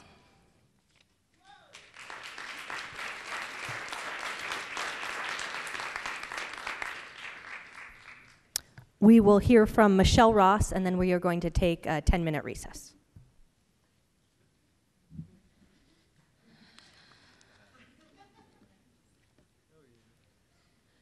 Hello, my name is Michelle Rose. I want to first clarify what you're voting on today. You're voting on whether or not you trust your constituents to make sane, rational, fair decisions. And I promise you we will remember that come election time, and I will help unseat people who do not trust their constituents. Phoenix needs a strong civilian review board, which is independent, investigative, transparent, and community-driven.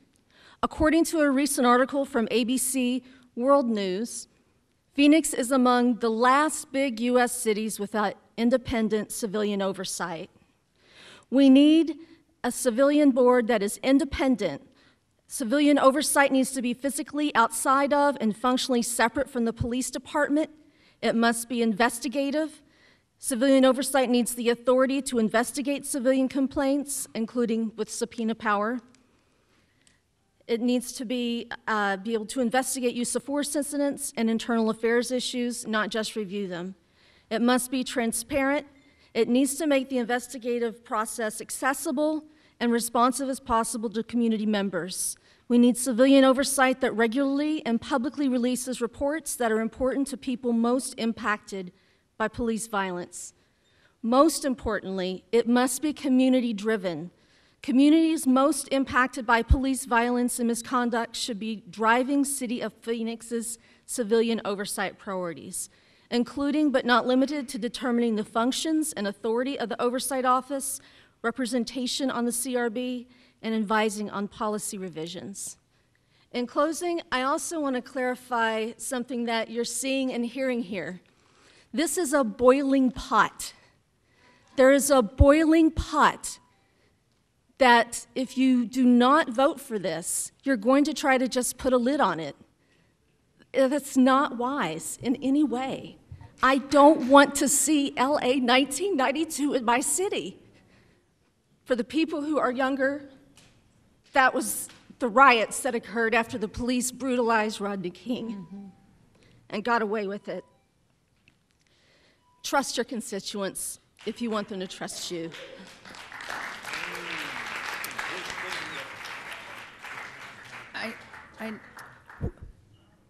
Councilwoman Pastor. I know we're taking a break, but today is a participation of the community. We are going to design or discuss what a possibility of a civilian review. We're not voting on anything. I just want to be clear. Okay, thank you. Councilman DeCiccio.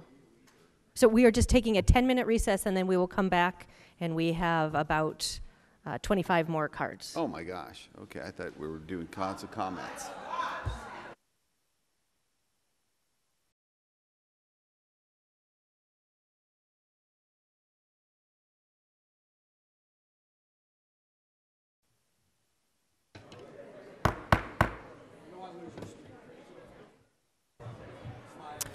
We will now reconvene the policy session of the Phoenix City Council.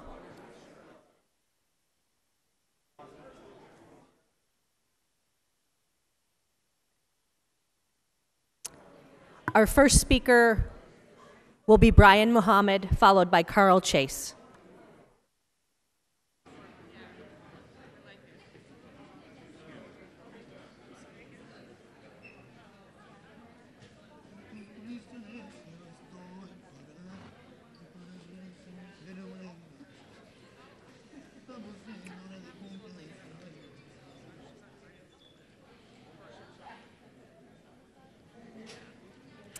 Good afternoon. My name is Brian Muhammad, and I'm with the Phoenix Local Organizing Committee, Justice for Else. I also represent the 10,000 Fearless, which is made of a cross-section of black, brown, red, and yellow And we like to be inclusive, so we say tan on the end. We all know what the problem is. It's been a historical problem, which is why we're here. But I guess you realize, or you should have realized, that the people are not here to make a request. We've organized, we've mobilized, and we're here to make a demand. Councilman Garcia, you articulated the demand very well. We don't expect you to listen to the concerns, so we are ready and prepared to take action. Be clear, we demand. We're not asking. This is our city. You work for us. So we're here to serve notice that we're here to fire officers, rogue officers, like the gentleman that came up and spewed his venom about how he feels about the city and the citizens that they're supposed to represent. I was glad, because that's the mindset that we've always been dealing with, and that we're here to combat, challenge, and defend against. The Oversight Review Board should be independent, made up of citizens. We want to scrap everything that we've done because it does not work. We need something new. Thank you.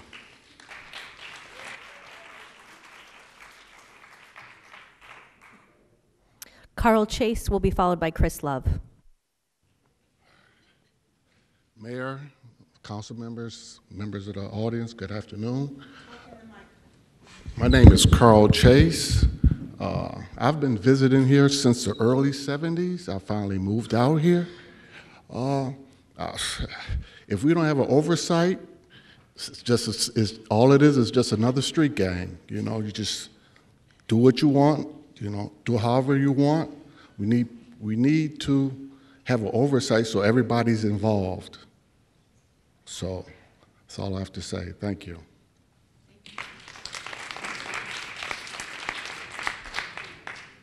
Thank you. Chris Love will be followed by Yolanda Bejarano.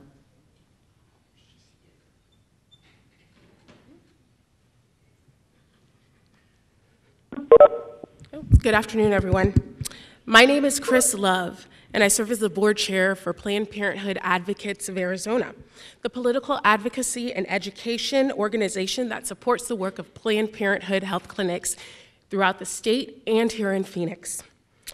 PPAA stands in solidarity and works in coalition with our larger social justice community because we know that our patients have needs that must be met before they can access the medical care we provide. One of those needs is the ability to live without the fear of harassment, intimidation, and violence at the hands of law enforcement, and to be confident that officers will be held accountable when they act in ways that diminish our trust.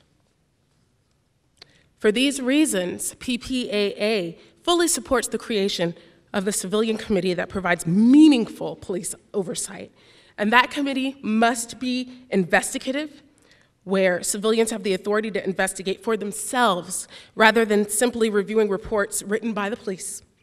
It must be independent and not be run by the police department. It should have its own separate budget and be fully funded.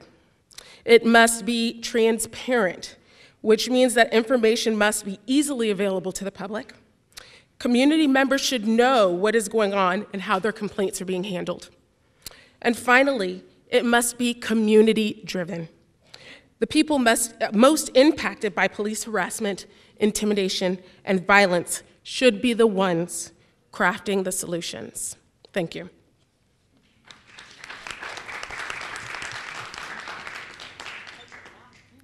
Yolanda will be followed by Reverend Christine Dance.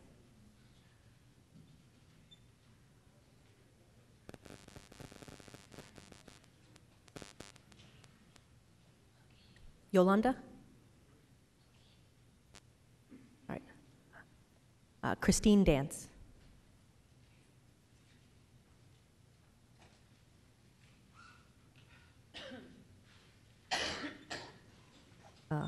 followed by Jean Boucher. Hello, Mayor, council people.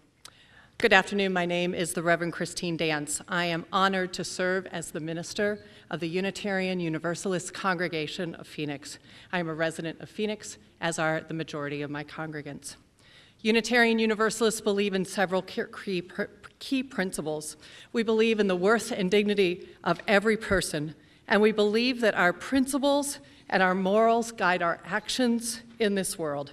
And when you combine those two beliefs, we find ourselves fighting for those whose worth and dignity are most challenged within the systems and structures of our world. Sadly, in our country and in our city, it is our Black and our brown neighbors, our transgender and our queer neighbors, our immigrant neighbors, and our neighbors who are living in poverty. Those are the ones whose worth and dignity are challenged the most.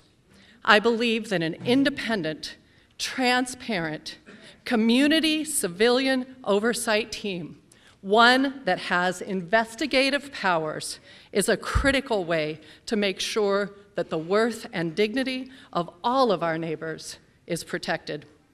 Our policing system needs oversight. The system has failed us. And if those systems are not reviewed, then things go unchecked, and more the system becomes corrupt. I know this is true of every system.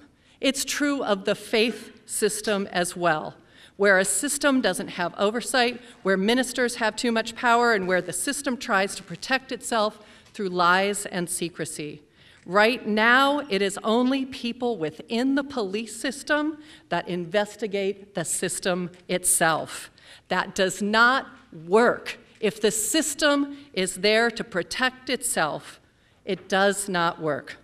Our police force is there to serve our people. I hope you will connect up with us in justice and love. Thank you.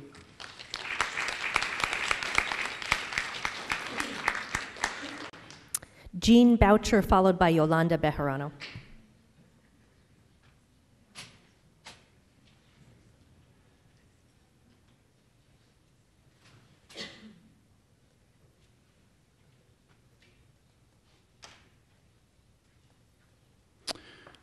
Hi, my name is Jean Boucher. I'm a PhD sociologist. I'm at ASU Tempe.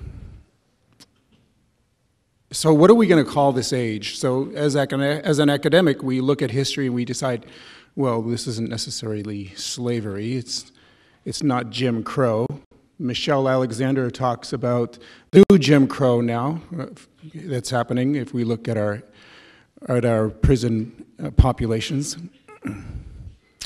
So what are we going to call this? I mean, we cannot disconnect what's happening now in all of our cities and what's happening in Phoenix as to what's been a long historical push for justice. So Abraham Lincoln talked about power, and he said almost anyone can deal with adversity. If you want to test someone's character, give them power. So as a professor, I don't really have a boss. My students are sort of my boss. And so I'm held accountable by what they think of me and my reputation. I just moved here like 3 months ago. I don't really understand how there cannot be an oversight committee for the police. To me, it just sort of boggles my mind. I used to work for No More Deaths, and we used to put water in the desert, and we went to complain to Border Patrol, and we wanted, where's your complaint form so we can file a complaint? Oh, we don't have one. They didn't have a complaint form. We had to design a complaint form for the Border Patrol so that we could make a complaint. How does this happen? So the community is here. You can see us. We're fighting for oversight. We shouldn't have to do it, but I guess we do have to do it because this is what power demands. Power demands accountability, and we're here asking for accountability. Please. Thanks.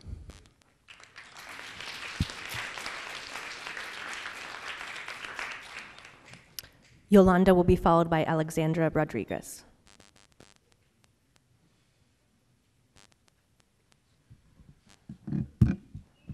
Thank you, Mayor Gallego and council members.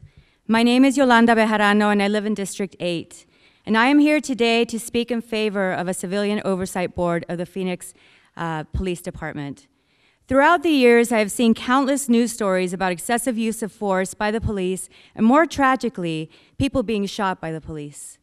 In 2018, the Phoenix Police Department shot more people than any other department in the country. How could this happen? Could it be because we do not have an effective means to enforce accountability? But we're here now, and we have an opportunity to make this change. So the question becomes, what are we going to do about it? And the real question becomes, do you have the political will to make this happen? So it's shocking to me that the city of Phoenix does not have an oversight committee. And being the 5th largest city in the country, it seems a little crazy. So what does an civilian oversight board look like? It is one that is fully funded and operates separately from the police department.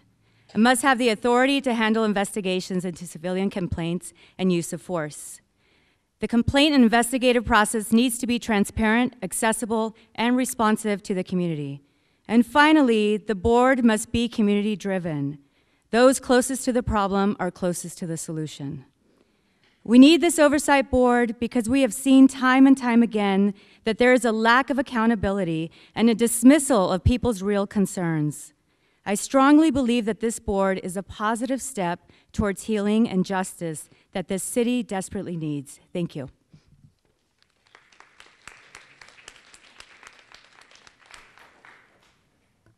Alexandra will be followed by Reina Lopez. Good evening, Council. My name is Alexandra. I'm a high school student who lives in District 6, Sal de Cicio's district.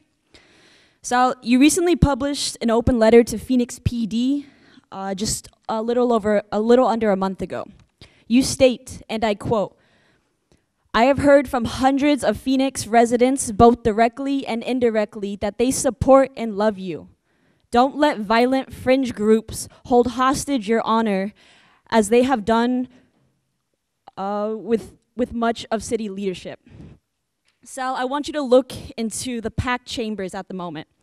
If you could please point out where the militant fringe groups are, let me know.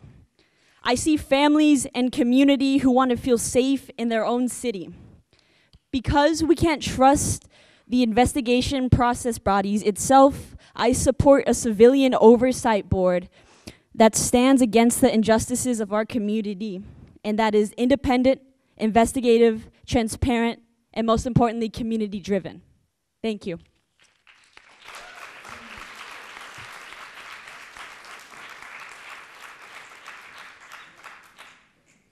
I'll be translating. And we do also have Sandra Heredia is here for translation as well. Buenas tardes. Good afternoon. Yo vengo a través de lo mismo de mi hijo Héctor López Manuel, que me lo mataron el 9 de mayo. I'm here again to speak on behalf of my son who was murdered. Hector, he was murdered on May 9th. Tuve que hacer 10 protestas para que me dieran el reporte de la policía. I had to protest for 10 weeks straight in order to get a police report.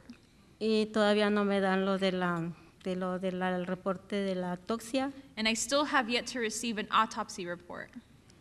Y mi hijo es una víctima de la policía, hasta yo misma soy víctima de la policía porque yo tuve un arresto y fui a la cárcel por una noche. So not only was my son a victim of police violence, but now police is also harassing me, claiming crimes that did not happen, and I ended up spending a night in jail. En Marranas, y me acusaron de que estaba drogada y borracha cuando no era cierto, y todas esas pruebas me las hicieron esa noche a mí. And the police claimed that I was drunk and on drugs, even though after they administered the test, they proved all negative. They still arrested me and put me in handcuffs. A mi niño de 3 años me lo quitaron y se lo llevó a CPS por sábado y domingo, me lo entregaron como a las 4 de la mañana. And they took my 3-year-old son away and took him into DCS custody, and they took him Saturday, Sunday, and Monday. tuve que pasar por otro proceso igual de chequeo de drogas y me hicieron todo lo que me tenían que hacer sobre un cabello que me arrancaron de la cabeza y todo, pero salió todo bien y CPS ahorita no tengo nada que ver con CPS, ya me entregaron el niño, pero el niño está traumado porque no puede, está conmigo a todos lados, no me deja ni un minuto sola, entra al baño, tengo que entrar al baño y él también entra al baño también. And even though DCS has conducted all the proper studies to prove that I have not abused any drug or alcohol, my son is traumatized. My son is traumatized by police, and he is by my side every single second of the day. Even when I use the restroom, he cannot be without me because of how traumatized he is by police. Eso es una injusticia lo que hicieron conmigo y con el niño. This is an injustice that has happened to my family and to my children. Eso es todo. And that's all. Mayor. Sandra, nomás para que sepan, hay traducción también en la parte de atrás. Muchas gracias. Councilmember Garcia, or was Councilman Nowakowski? Yes. I was just wondering, can we get a full report of what happened on that May 9th? And were we the ones that called the Department of Child Services to take the children? And maybe in the report you can just fill those questions, right? Mayor, Councilman Nowakowski, yes, we have Commander Marthos who will talk to them, and then we will also get a full report for the full council. And can they get their autopsy report? Or wherever they get it, or how, through the process for them to receive it? Or explain it?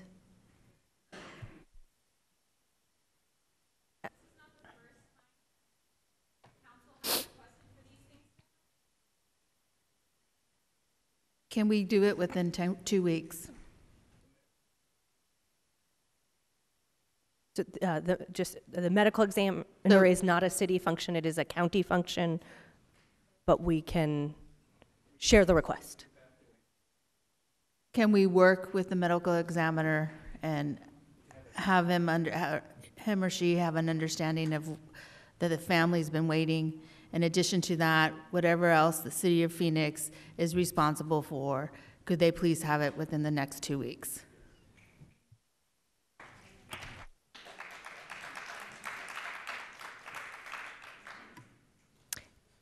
Alexander Sojourny, 85310 zip code. Heather Hamill.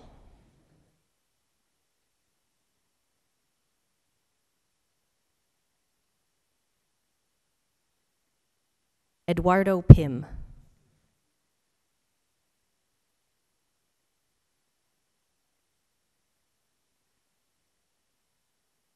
You'll have to, well, sorry. You'll have to excuse me because I have a cold, but here I am regardless. I think the system works fine if you're a cop. This system allowed David Swick to say that he was suggesting on social media that block watches should be the next lynch mob. And it took community uproar. It took the Onion News to write about us. It took Trevor Noah on national news to make fun of us. Our police department is the laughing stock of the nation. And it took that plus community pressure here locally to get these officers fired because the system didn't do that.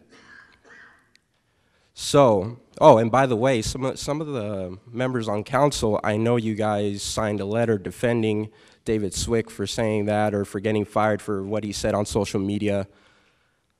But this is why we need a civilian review board that actually works for the people, not for the police that can get away with things. And even if something does happen, they could just appeal to the Civil Service Board and get their job back. That's all I got to say. Thank you.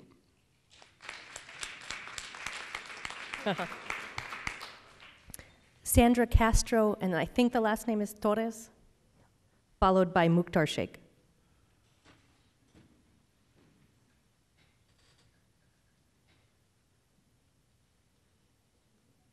Is Sandra here?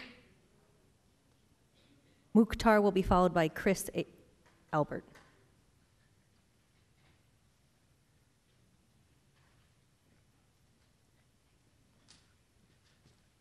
Hi, my name is Mukhtar Sheikh. I'm a resident of Phoenix, active community member of Phoenix, and I just want to give example why we need community oversight.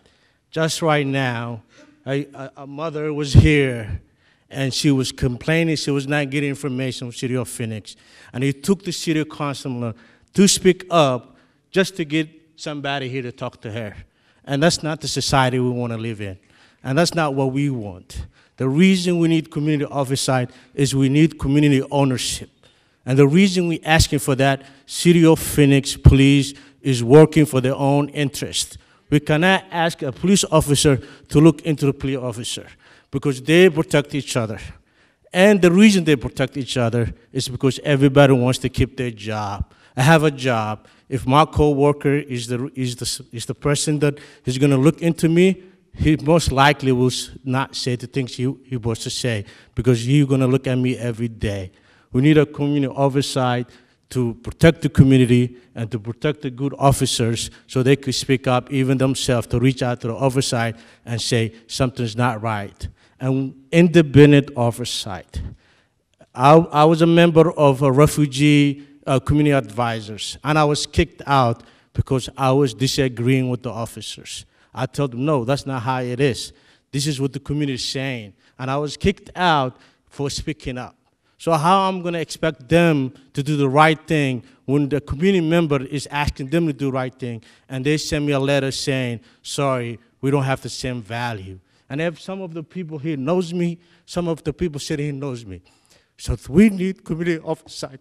We got tired of this thing happening and happening and happening again.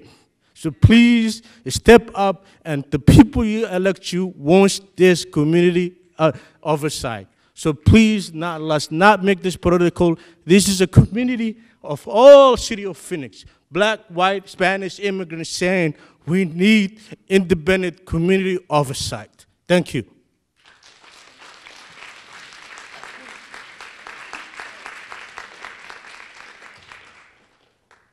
Thank you. Chris will be followed by Luke Black. Hi, I'm Chris Aber. I'm the Executive Director of the Southwest Recovery Alliance. We work in the opioid crisis, and we work with people who have been experienced houselessness and overdose, incarceration, poverty. So we work with people who are scared to call the police.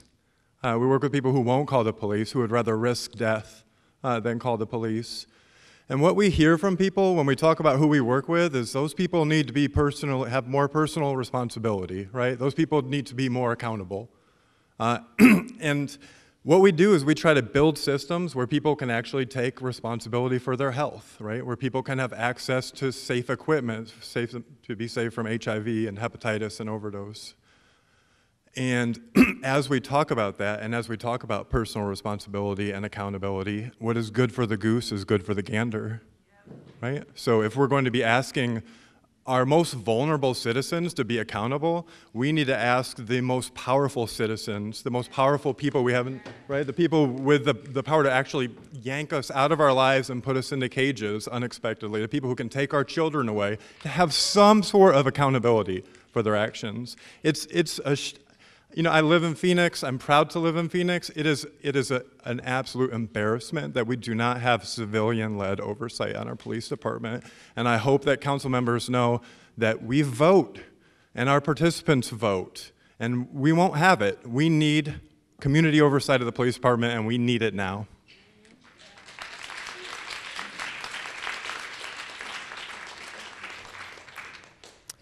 Luke will be followed by Emily Kirkland.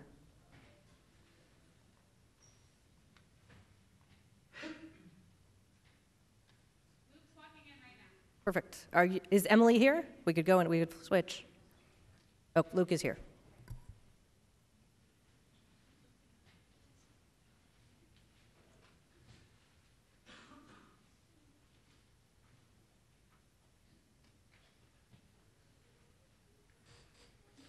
Sorry to make such a dramatic entrance, guys. You know. Thanks. My name is Luke. I am a resident here in the city of Phoenix, and also I'm a resident in District 5. I just want to take a really quick moment to thank you all for taking some time to hear from all of us. Civilian oversight is really, really important. I'm sure it has been said numerous times already that we, for a major city, do not have that, and that is a necessary component if we are continue to be a place that people want to move to and people want to live in. It is really important for folks that already live here that we continue to create safety and that we continue to create an environment in which residents of this city, whether they are undocumented residents, whether they are documented, whether they are formerly incarcerated folks, whether they are folks of color, whether they are poor white folks, feel that they can interact with law enforcement in a way that is built on trust. And one of the key steps to doing that is creating the opportunity for civilians to have oversight and have a say in how this police department hands out disciplinary actions and also creates policies.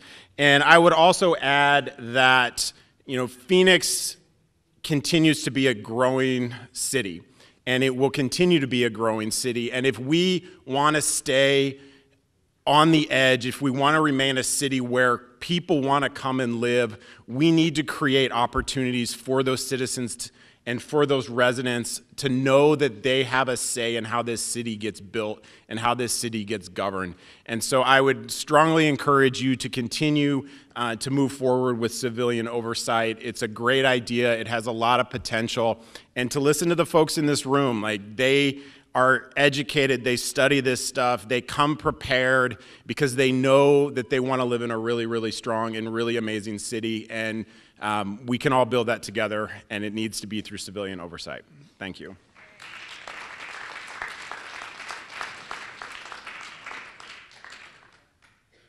Emily will be followed by Amara.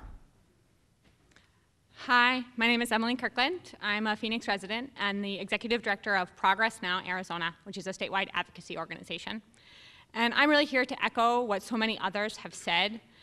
In 2018, the Phoenix police shot more people than the police departments of New York City, Los Angeles, or Chicago. That's not per capita, that's total.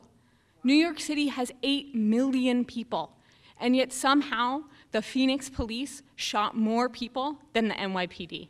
Wow. And Phoenix is the only major US city without civilian oversight, meaningful civilian oversight of the police department. It's unacceptable. We need civilian oversight that is transparent, that has investigative power, that is community driven, and that is truly independent of the police. Thank you.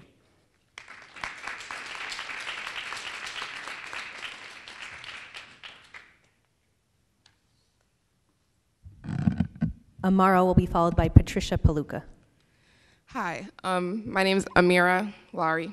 I'm a resident of District 2. Hi, Jim. My eyes are on you.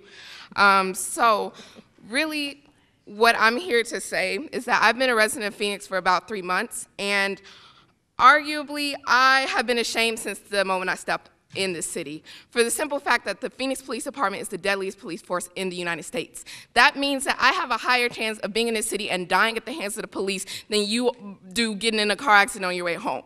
Let that think, right?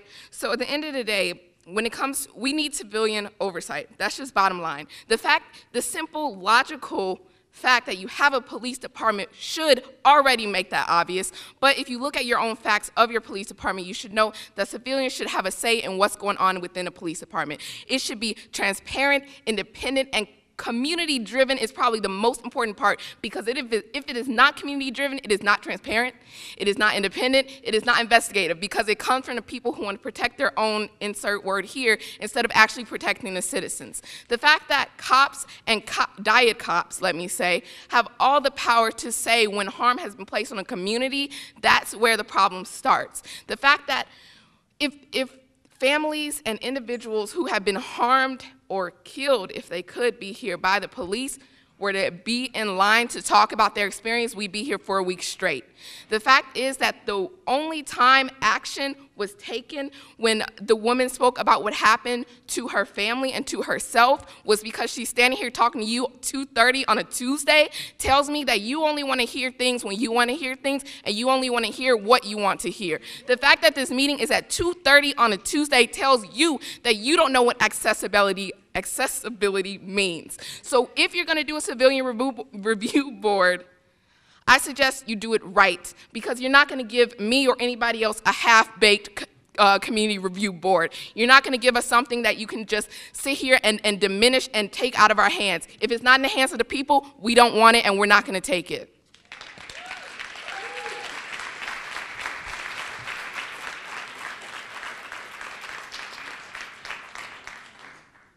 Patricia will be followed by Cecily Ford. Hi, thank you, Mayor and Council and community. Sorry for the voice, I am sick, but it's important to be here. I'm here representing humanity and the future of our city in coalition with Poder in Action, Lucha, Puente, Mass Liberation Project, and I feel deeply saddened and disgusted, really, to feel this battle between the community and countless black and brown voices that have come up here and asked for a not asked, we are demanding for community oversight. If the police was serving the community and protecting the members in it, we wouldn't be here having this battle. I think it's really a disgrace that it's come to this, and I think it's the most obvious thing in the world that we need oversight for the police department. It needs to be independent, investigative, transparent, and community-driven.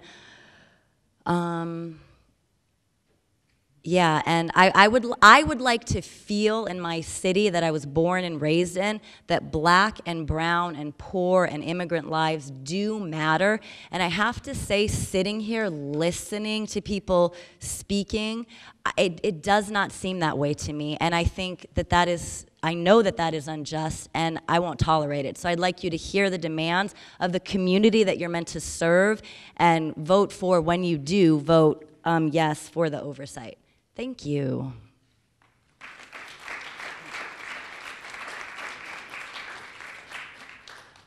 Cecily, followed by Uriel Diaz. Hi, I'm very, very happy you got my name Cecily correct.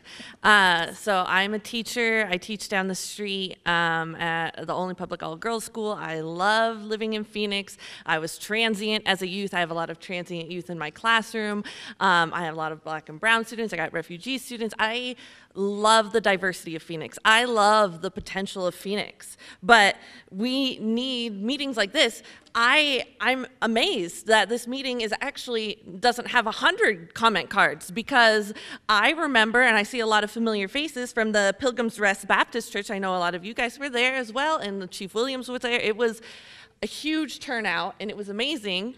And that was more accessible because there was parking, it was a better time. This is really hard. I came right after work, and I parked on the street, and then my coworker was gonna come with, and he's a teacher as well, and he's like, I don't got the money for the parking garage, and there's no street parking left, so he left. Action is needed. This is the time, this is the place. I think that council members, you are able and willing, hopefully, to hold the police accountable for their actions.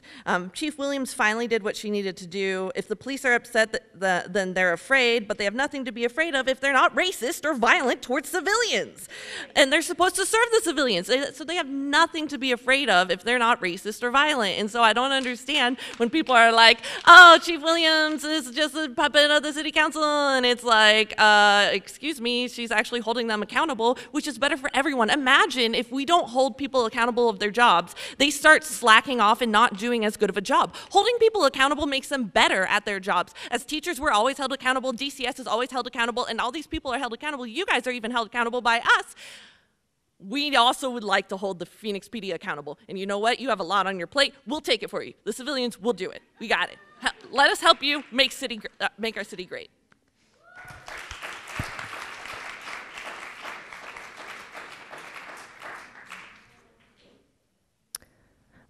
Mr. Diaz will be followed by Jamar Williams. Good afternoon, everyone. I'm a bit nervous and so my voice may break a bit. But this moment of discomfort for me is worth speaking up for all the people that can't be here, for all the people that are impacted by someone's job. Being a police officer is a job. And if you get fired, you can go and find another job, and you may be happier in that other job. But the responsibility that the police has impacts people's lives for generations. And there's a phrase that is common sense isn't so common anymore. And it's common sense. It makes sense that a board that will hold police accountable for their actions when there is a mistake, because we all can make mistakes. And yes, they are fearful for their lives in some moments, but that is the job that they sign up for. And our community should not pay the price for those mistakes. And when there is a mistake, they need to be held accountable. We heard Plea, the representative for Plea, we heard his bias, saying that the people that are critical of police officers don't have critical thinking skills. That's what he said. We heard the chief of police say that the community is responsible for the way that police act towards us. So I am fully in support of a civilian review board that is independent, investigative, with subpoena power, transparent, and community-driven. The people that are currently on the review boards that are there, which are very confusing, and I've heard a lot of our city council people confused by all of the different things that are in place, but none of them are effective for our community. Thank you.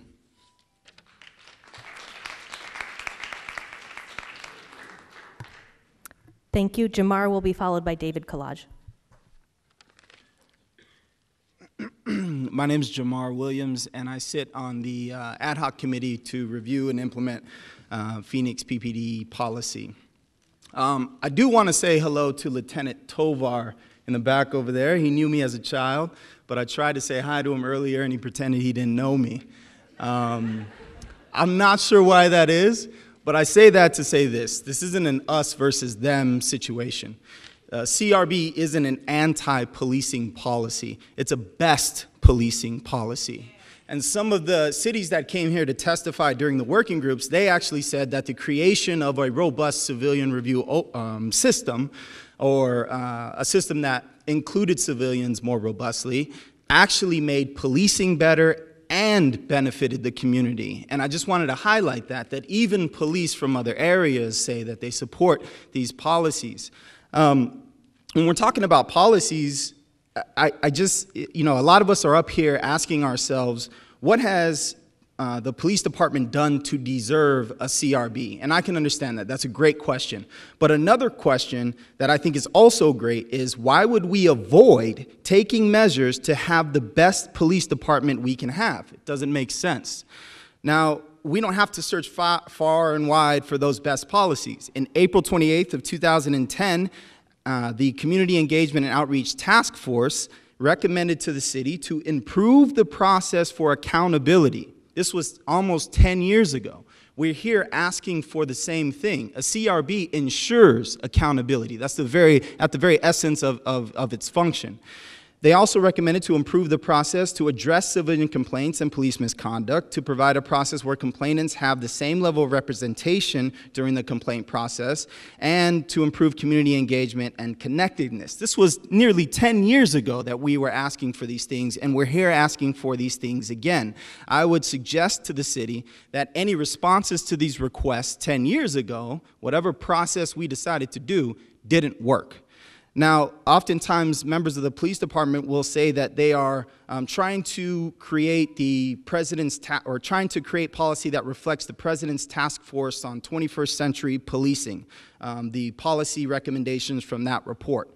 Well, that report included a recommendation that said some form of civilian oversight is important in order to strengthen trust within the community. Now, the underlying documents that supported that report said, and I quote, and I'm almost done, that civilian oversight is different from internal accountability mechanisms. True civilian oversight is outside the sworn chain of command of police. In other words, independent.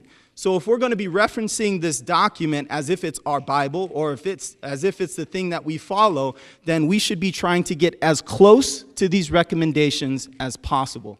Thank you.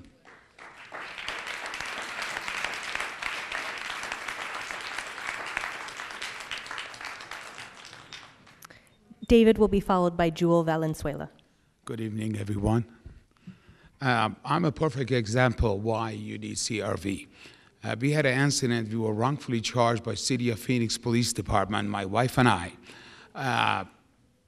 that did not even apply. And however, we were held overnight by City of Phoenix, charged for aggravated assault on police officers, 6 of them, when none of these individuals were even police officers.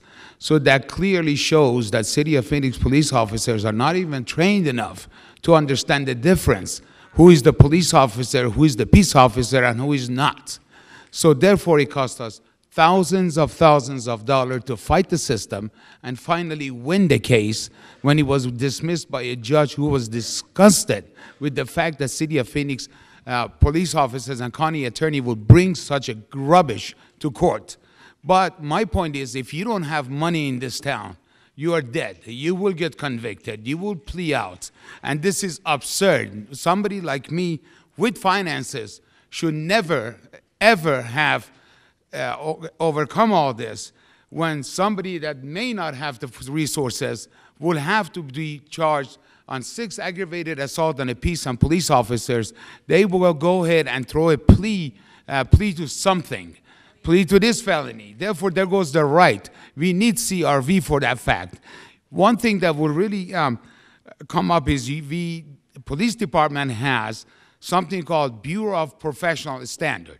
And that Bureau of Professional Standards job is to police the police. If I'm wrong, please tell me. Okay. I filed a complaint with them over a year ago. Sergeant's name was Milhorn. Never returned my call. I called him back, and at that time, I was told that he cannot discuss it with me, what the investigation is all about, because we are suing the City of Phoenix. What one should have nothing to do with the other, and that's where it was. This is why you need CRV, because to oversee the police department. Now, I'll be the first one to tell you, I'm honored to have known a lot of the police officers in this town. I am a member of and supporter of plea.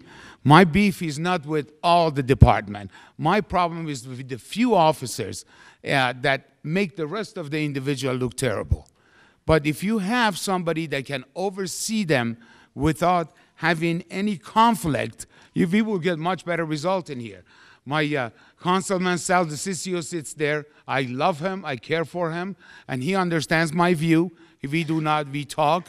We do not argue.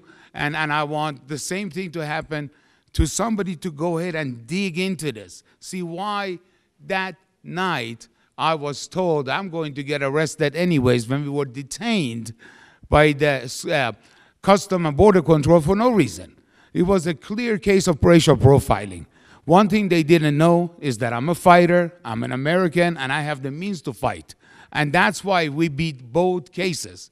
Otherwise, we'll be done if we didn't have resources. We shouldn't be in that situation. We should be saying, hey, if you're a bad police officer, investigate him.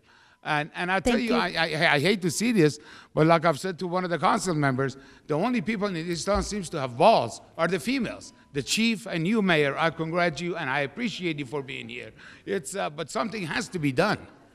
I appreciate your time, everyone. Thank you. So Yes, I didn't know that you had that issue. Please. If I could have Steve Martos, could you, Steve, get with him? He's one of our commanders. I will I'd like to appreciate get that. as many of the details as possible, if you don't mind, Steve, and then whatever the agency is, then Thank you, take a look at Constable. that. I appreciate I didn't you, know. sir. I mean, we've talked before. So Yes, sir. if I Yes, sir, would've we known, I have. would've looked And into you it always before. have listened. You always Yeah. have lent me your ears, Well, and for thanks. that You I'm too. grateful. And thank you And for I being here. appreciate that. Thanks. Thank you. Thank you, everybody. Thank you. Jewel will be followed by Sophia Dancel.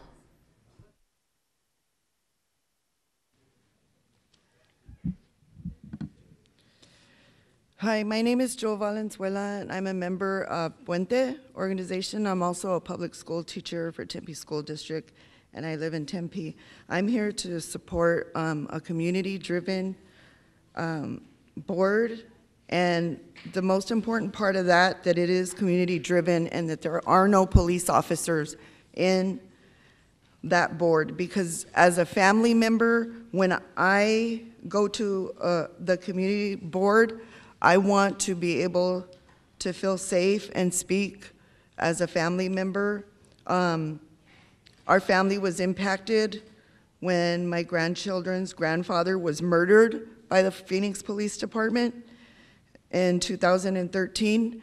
And the reason that we found out, they're the ones that took him. Also, it took us a year to be able to get the police report that showed up a year later. And after, he also worked for Chicanos por la Casa, and he was an ex-gang member, so they knew who he was because they had him, his fingerprints, they knew he had his tattoos. When they took, after they arrested him and took him to the hospital, they put him under John Doe. And since we didn't talk to him that day, we started looking for him, and we found him in there. And the nurses and the doctors told us the Phoenix Police Department are the ones that brought him, and they were the ones that put him under John Doe. They had his fingerprints, they had his tattoos, they made him brain dead. He died within like 7 days after that.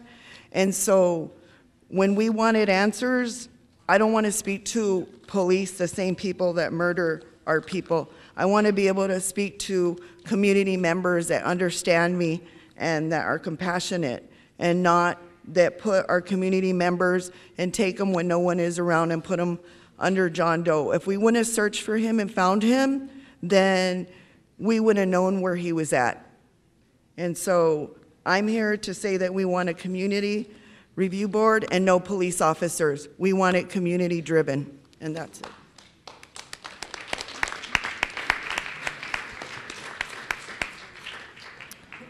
Sophia will be followed by Mickey Joner. Hi guys, my name is Sophia. I've been a resident of Phoenix for about 15 years. I'm here late. I just got here maybe 15 minutes ago because I'm coming from work. I just want to reiterate what that young lady said earlier. 2:30 on a Tuesday is not accessible. It is not accessible. In fact, I've seen it as a popular form of comment on the plea message boards that they would like more people to be able to come to these things too. And so it seems like an issue everyone can stand behind, that these meetings need to be more accessible to the public. Civilian oversight. Let's take a minute to understand what is being asked. We're asking for democracy. To expect any population to oversee themselves is counterproductive. Sal, baby, I'm talking to you. I'm talking to you. Because this divisive rhetoric, it scares me. And I want you to hear me right now. Can I get your eyes? I just got them. Thank you. That's all I'm asking for. Some people are saying that civilian oversight is anti-police. What is being said when we want simple accountability and we're being called anti? That's also dangerous. How many more Ames families have there been that didn't have the luxury of cell phone footage? That scares me. It's dangerous to not hold this police department accountable. The increasing polarizing rhetoric is dangerous. You force us to do cop watch. You vote against civilian oversight. You force us to handle situations on our own terms because we're too afraid to call the police. It's dangerous to not have a civilian oversight board. Not only that, we need power of accountability, not just people agreeing when shit goes down wrong. Do you understand what I'm saying? I got your eyes though, so I appreciate that. Thank you very much, guys.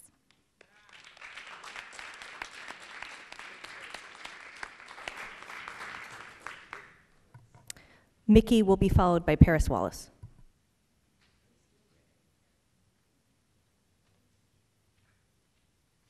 If a Phoenix cashier shouted obscenities at black people when they paid their bills, the cashier would quickly be fired.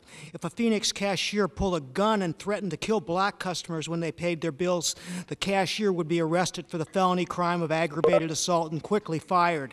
I think all the members of the Phoenix City Council agree that that type of behavior is outrageous, and employees who do that type of stuff should be fired. On May 27th, 2019, several racist Phoenix police officers pulled over the black couple of Dravone Ames and Aisha Harper, who had done nothing wrong. Their 4-year daughter was accused of removing a doll from a Family Dollar store without their knowledge. For the child, this was a misdemeanor at the most. Instead of politely explaining the problem to the black couple, the racist Phoenix police officers began shouting obscenities. They pointed their guns at them and threatened to kill them. This was all videotaped by a bystander. I'm not making this up. Pointing a gun at a person who has done nothing wrong and threatening to kill them is a felony crime of aggravated assault. That's ARS 13-1203 and 1204. If the employees of the Family Dollar store had pointed guns at Dravone Ames and Aisha Harper, they would have been arrested on felony charges. Sadly, the Phoenix Police Union, that's PLE, the Phoenix Law Enforcement Association, thinks this outrageous criminal behavior is perfectly acceptable when done by police officers. If the City of Phoenix wants people to trust the police, we have to stop coddling criminals. Phoenix police officers who commit crimes need to be fired and charged with crimes. While it's not a crime for racist police officers to shout obscenities at black people, that is outrageous behaviors in police officers who do it. And until you get your corrupt police, remove them, we're not going to trust you.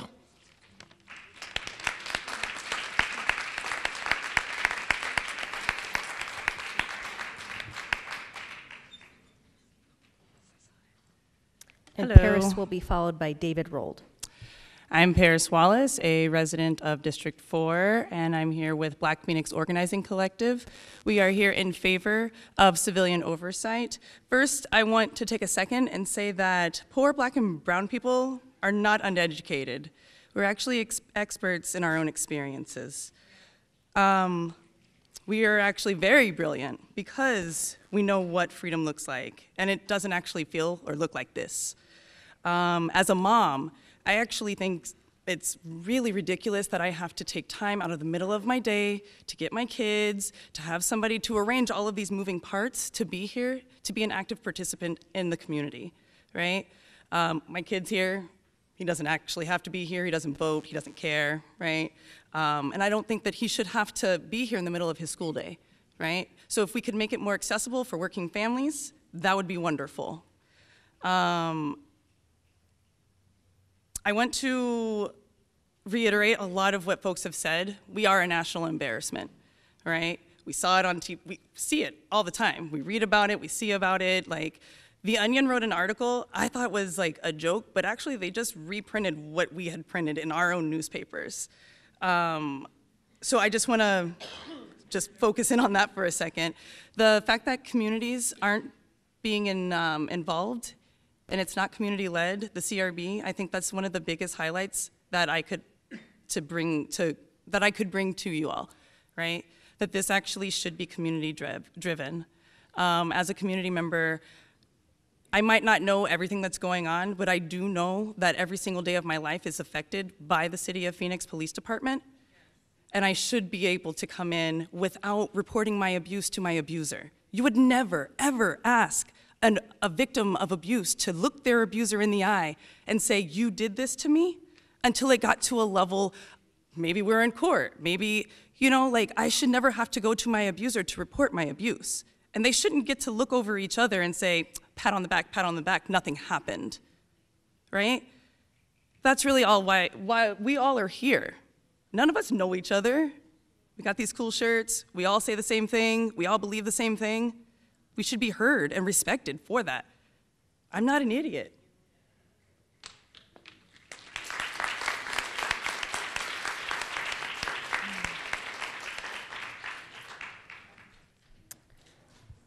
David Rold. David, if you are here, will you wave?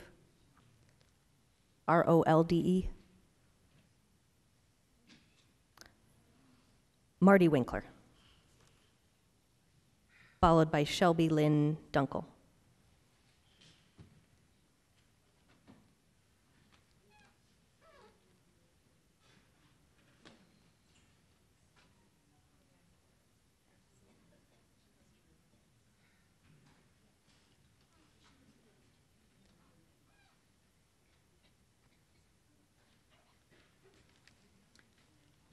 Excuse me, I had to take a moment to put my hearing aids in.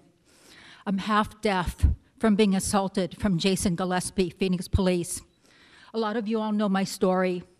A lot of you all know my story. I'm just going to read it so I don't leave out any details. A lot of people know my story. This is all about the police violence victims. This is what this is all about. It has to change.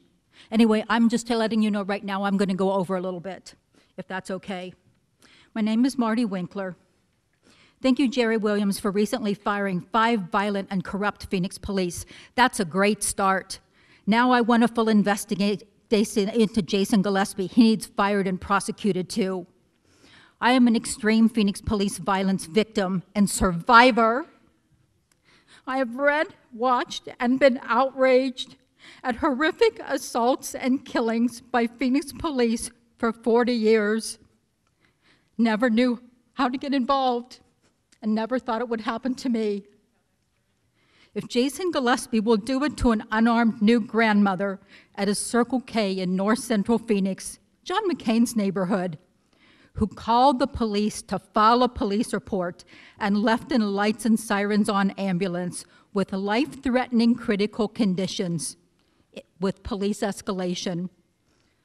Police violence has no color, no age, no income level. They'll do it to anyone. Maniacal, violent Jason Gillespie of Desert Horizon Precinct, Sunny Slope Substation, falsely accused me of trespassing after I called for help, first and repeatedly, and grabbed me and threw me headfirst to the concrete multiple times in a straight armbar throw takedown and horrifically beat me.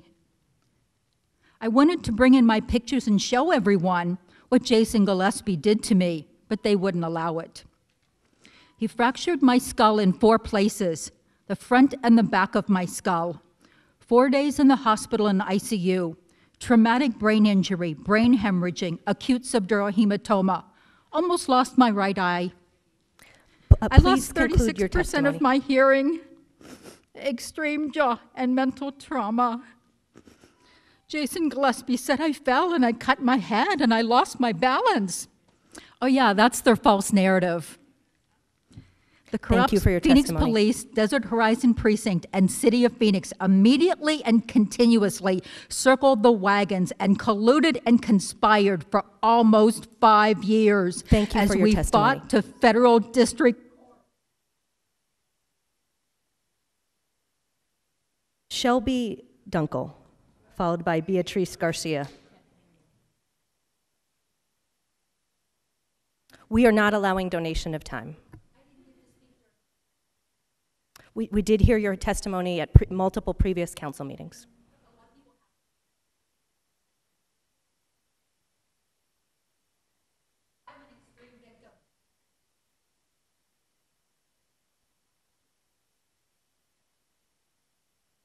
Thank you for your testimony. Beatrice Garcia will be next.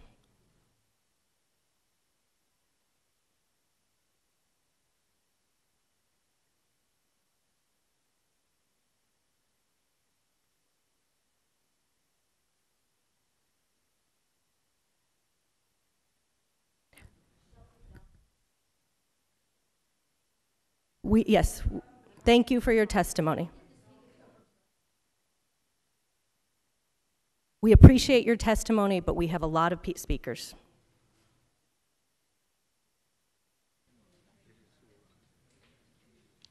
Hello, I'm Shelby Lynn Dunkel. I actually live in Glendale, right across the street from District 5. Many Black and brown and queer friends that I'm here to represent and speak about. Honestly, I've been a legal resident of the state of Arizona for almost 11 years now. I moved to Boston for grad school, And it was honestly shocking for me being out there, seeing people that were my friends posting stories of police brutality out here. It's just really surprising that we don't have civilian oversight, and echo the sentiments of everyone here. We definitely need it. And thank you for everyone who got up here and shared your stories and your thoughts and your opinions. Like, super duper valuable. It's hard to get up here and speak. So thank you for sharing your voices, and that's really all I have to say. Thank you for your time.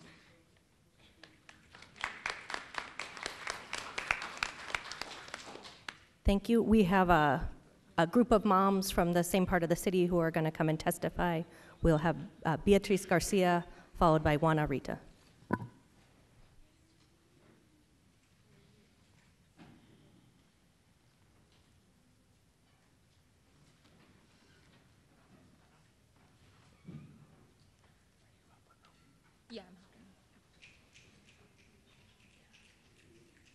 Hacen pausa para que puedan traducir, por favor.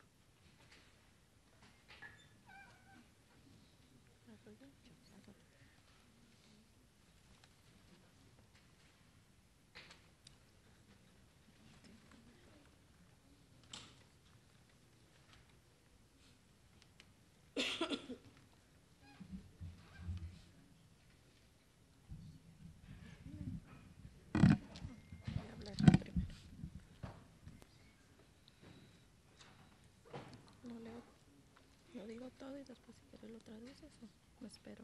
¿O lo tiene escrito? Entonces lo traduzco después. Okay. Hola, buenas tardes a todos.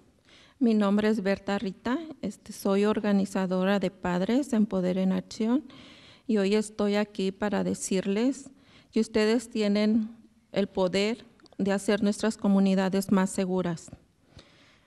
Por eso estamos aquí para exigirles que apoyen un comité de supervisión que va a ser transparente, investigador y guiado por nuestra propia gente.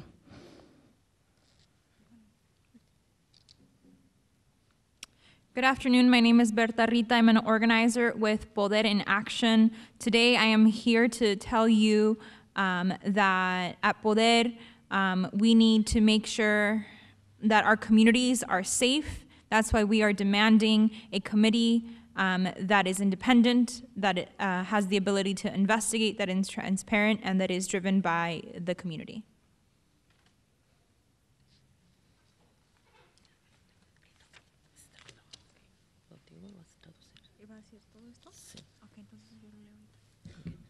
Hola, buenas tardes. Mi nombre es Juana Rita. Estoy con la organización de Poder en Acción en el grupo de padres y estoy aquí también para apoyar y pedir la supervisión civil de la policía de Phoenix. También queremos que sea un comité dirigido por la comunidad y sobre todo que sea independiente, investigativo y muy transparente. Es lo que pedimos en la comunidad. Si por favor nos pueden tomar en cuenta a todos los padres. Gracias. Hello, my name is Juana Rita. I am with the organization Poder en Acción. I'm part of the parent group. I'm here today to ask for a committee that is composed of people of Phoenix that is going to supervise the police. We want this committee to be driven by the community, and we want it to be independent, to be able to investigate, and of course to be transparent, because this is what all the parents are asking for in Maryville.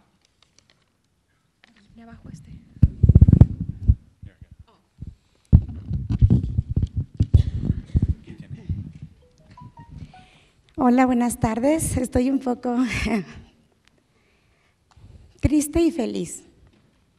Good afternoon, everyone. I'm very emotional right now. I'm both happy and sad. Feliz porque estoy en este país, que es un país de leyes. I'm here because I'm in this country, a country of laws. Un país que protege. A country that protects. Porque del país donde yo vengo es un país que día y noche están matando gente. Because the country that I come from, day and night, people are being killed. Balazos por donde quiera, y entonces nosotros venimos a este país huyendo. gunshots everywhere, and that's why we came to this country, to be safe. Y hace 25 años yo llegué, de 24 años recién casada. And 25 years ago, when I first arrived, I was 24, newlywed. Sufrí un poco porque el idioma, la cultura, la comida, pero dije, me siento protegida y yo voy a salir adelante. I struggled because of the culture and the language, but I knew I was in a better place, and I knew that I could move forward because I was safe. Debo mucho a Estados Unidos porque mucha ayuda yo he recibido.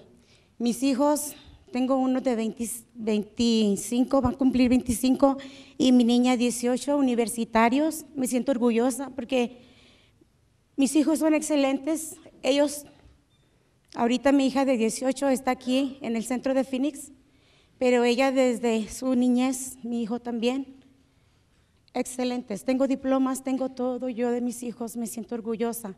Saben 2 idiomas y me siento bien orgullosa, pero lo que a mí me pasó es algo muy triste porque me asaltaron 9/11. So, yo estoy muy orgullosa de estar aquí en este país, muy agradecida. Tengo a mi hijo de 20, or I'm saying it all in Spanish, sorry. My bad, back and forth. I'm very grateful to be here in this country.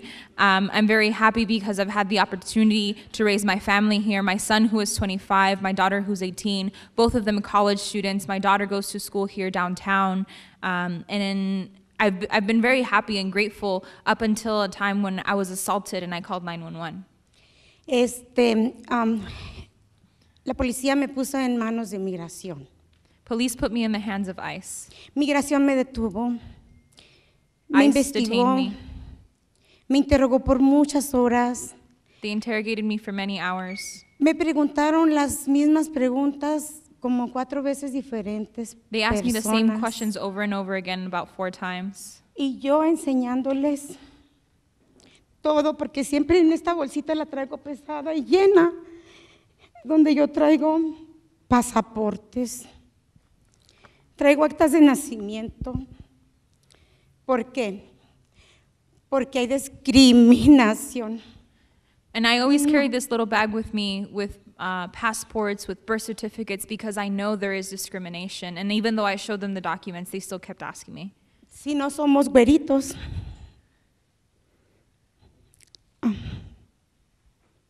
nos arrestan. Nosotros hemos trabajado dobles turnos, cuidando niños, cuidando viejitos, siendo miembro de comunidad siempre. Yo creo en Dios. Mi Dios me tiene aquí y nos tiene a todos. Y somos hijos de un Dios. Y no debe de haber barreras. Me duele el alma cuando escucho de una barda, porque gastan dinero en una barda.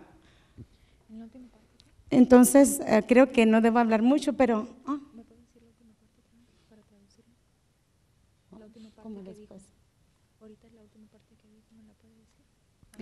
Thank you for your testimony. If we could do translation and then move to the next speaker.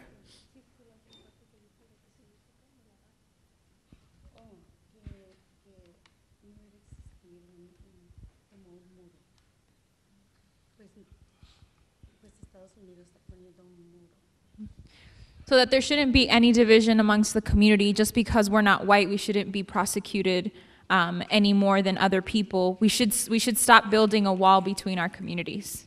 No debería de gastar dinero en eso porque la verdad, discúlpenme que no les hablo inglés porque apenas estoy empezando a estudiar. Yo por mi trauma de asalto, créanme, yo no veo bien desde ese día porque el hombre que me asaltó me golpeó mi cabeza, dañó mi vista. Estoy traumada, pero como tengo fe en Dios, Él me está sanando y aquí estoy. And she said, sorry if it doesn't flow, this is my first time, but I'm learning and I'm here in the community, and I struggle a lot because of the assault I suffered. My head got hit severely multiple times. I can't even see straight, but I'm here in the community.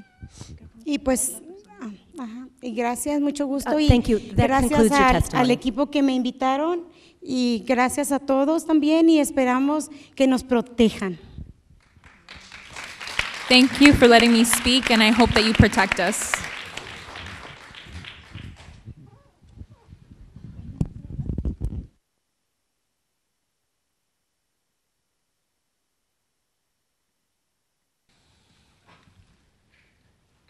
Y por favor, dice su nombre. Hola, buenas tardes. Mi nombre es Noemí. Es primera vez que vengo aquí y quiero que apoyen un comité de supervisión independiente, investigador y transparente y que sea dirigido por nuestra gente. Gracias. Hello, my name is Noemi. This is my first time speaking here publicly, and I want to show my support for a committee that is independent, that investigates, that is transparent, and that is driven by the community.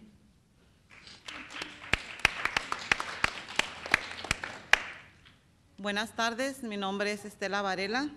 Good afternoon, my name is Estela Varela. Es la primera vez que estoy aquí. It's my first time here. Soy voluntaria de Poder en Acción. I'm a volunteer with Poder en Action. Gracias a Dios yo no he tenido ninguna mala experiencia con la policía. Thank God I haven't had any negative experiences directly with the police. Pero me uní a Poder en Acción porque tengo familia cerca que ha tenido problemas con la policía. But I joined Poder en Action because I have close family members that have had negative experiences with the police. Estoy a favor del comité, que se forme un comité de investigación y transparencia para la policía. I am in favor of a committee being formed that is going to hold the police accountable to the community in a transparent way. Muchas gracias por escucharnos. Thank you so much for listening to us.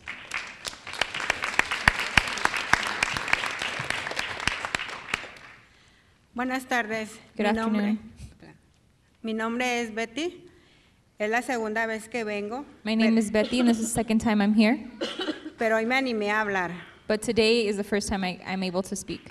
Yo estoy en Poder en Acción porque me gusta en la forma que ellos te comunican y te expresan las cosas de lo que está pasando. I joined Poder en Action because I like the way that they explain to us all the things that are happening in our community. Yo trabajo y normalmente no tengo tiempo a veces de ver la tele, de ver todo lo que está pasando. I work, so I don't have time to watch the news to know everything that's happening in my community.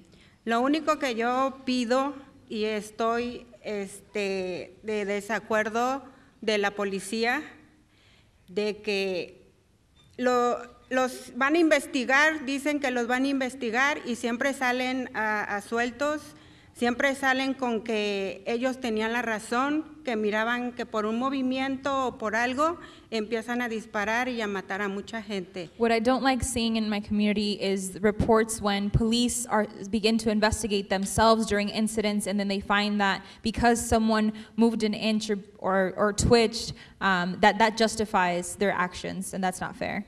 Me ha tocado ver que a veces la policía para a alguien y no hace ningún movimiento, pero ya los están apuntando y los están amenazando, y se me hace que eso no es justo para ninguno. And I've seen how police during traffic stops, even with people not even doing anything, police already draw their weapons and begin to make threats, even though the people are no threat. Yo lo único que pido y exijo, si es que se puede decir que exigir, es que si van a castigar a los policías, que los castiguen, pero sin derecho a sueldo, porque eso a mí se me hace que no es justo para la comunidad y menos para los padres o familiares de las personas que llegan a matar o herir. Eso a mí no se me hace justo. And I ask that when these officers are punished, that it be done so without a salary, because it's not fair to the family members and to the parents of those who were killed. Me daría gusto que lo tomaran en cuenta mi petición. Gracias. I would like for you to take in consideration my request. Thank you.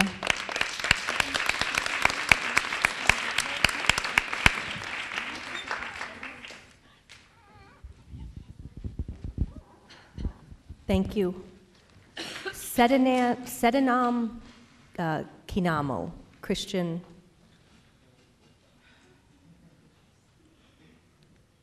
Is Sedanam here? Ben Laughlin.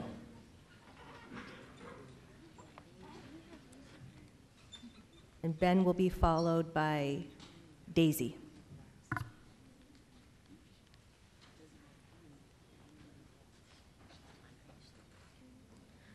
Hey, my name is Ben Laughlin. I'm with Pull Dire in Action.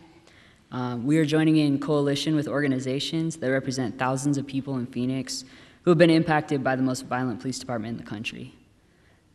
Throughout the last decade, you have heard the stories of mothers whose children have been shot by the police, whose children have been killed by the police, and you've heard from women who have been sexually assaulted by this police department. The fight for civilian oversight in Phoenix started decades ago. And while the city has refused to move forward, thousands of families have been impacted by police violence. People have had no safe way to file complaints and haven't been able to trust that the investigations are being handled fairly. We cannot trust a process that was designed to protect itself. We cannot trust police who investigate their friends. And we cannot trust the violent and racist culture of plea, who has protected and defended racist and violent police officers for years. This is long overdue, and you must move on it immediately. And we need to see that civilian oversight is adequately funded, or it's going to be ineffective.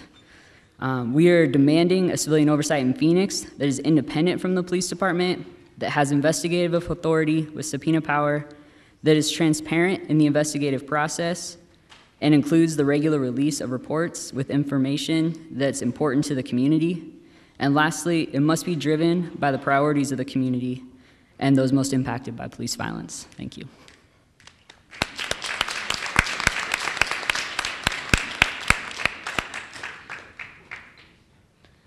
Good afternoon. Today I'm speaking on behalf of Arizona Youth Climate Strike, a grassroots nonpartisan group of young people fighting for economic, social, and environmental justice in our state. The youth have hosted climate strikes in line with international efforts to pressure governments to take climate action. Part of the fight for equitable future includes making sure that issues that affect us all are uplifted and heard. We, Arizona Youth Climate Strike, are supporting the Community and Poder in Action organization in calling for a transparent, just, and community-driven civilian review board of the Phoenix Police Department. We, the people, have the right to investigate those who dominate and cause fear within our communities. Climate, economic, and racial justice are interlinked and cannot be solved independently of each other. It is one fight, and we, the Arizona Youth Climate Strike, support the community's interest in advocating for a clear process of investigating our police force. We hold the right to be safe in our communities, and with a police force that has shown itself to act in an unchecked manner, this right is failed to be protected and interfered with daily. Thank you.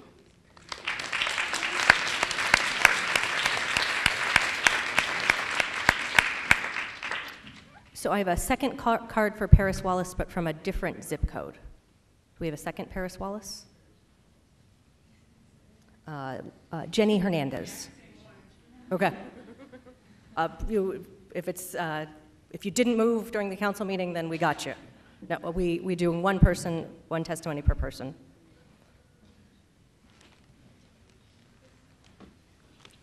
Good afternoon, public servants. My name is Jenny. Today I'm here to talk about how our communities and our families do not get to ignore this for as long as you have.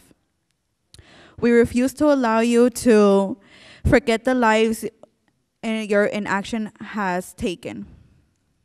Jacob Harris, Michael Joles, Casey Wells, Eric Hackstorm, Henry Rivera, Eugene Horn, Alejandro Hernandez, Hector Lopez, Robert Rabago, René Enrique Ruiz, Hector Miranda, Alexander Brown, Michael Austin, Jordan Kethut, Edward Hallinan, Jacob Uptain, Stephen Hudak, David Gardea, Kevin Robles, Jose Gonzalez, John Wessler, Alexis Stinson, Andre Rippey, Eduardo Andrade, Rabbi Brown, Alexandre Aldridge, Ronald Barney, Andres Artega, Fabian Ortiz Adam, Bryce Timothy Odell Leon, Miguel Angel Duran Delgado. This is only in the past 2 years. This does not include the many other individuals who have been impacted by the culture police violence. We need a transparent oversight. We need community in there because it has been obvious that police have not been doing their job. They're killing our families, they're killing our brothers, they're killing our sisters, and I don't know how many times I have came up here and told y'all, and y'all have looked at me in my face and still have done nothing.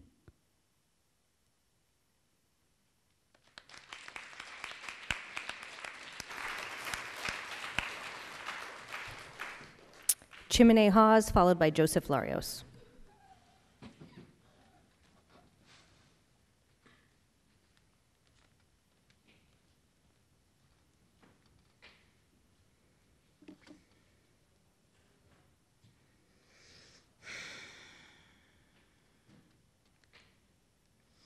My name is Chimene Hawes. I've been coming to these meetings for a long time. I'm a third-generation Arizona native of this county. I've been coming here since Romaine Brisbane and Michelle Cousseau were in the news. I myself am also a victim of Phoenix police violence. I'm a journalist. In my profession, we say that people that write what people don't want to have talked about are journalists. Everybody else is public relations. And I'm here to tell you the city of Phoenix is in some serious public relations around the police these days. I was here on September 17th when the city council had their first meeting looking at the different models of a civilian review board. Mr. DeSicchio was not in attendance, but he did call in over the phone to interject and say, where has the PPD chief failed to meet her duties toward the city or to deliver inappropriate consequences to her staff? I don't see a problem here. There's no failure in the system. We're going to go down a path to fix something that's not broken. You can't identify one instance where our chief failed. This is a national effort to make police look bad and to dismantle the police department. It's the politicization of a process that is clean and free of corruption. All right, this is why we need an independent independent review board. This is why we need one that's transparent and community driven, because we also have a saying in my activist community that states very clearly, the system is not broken.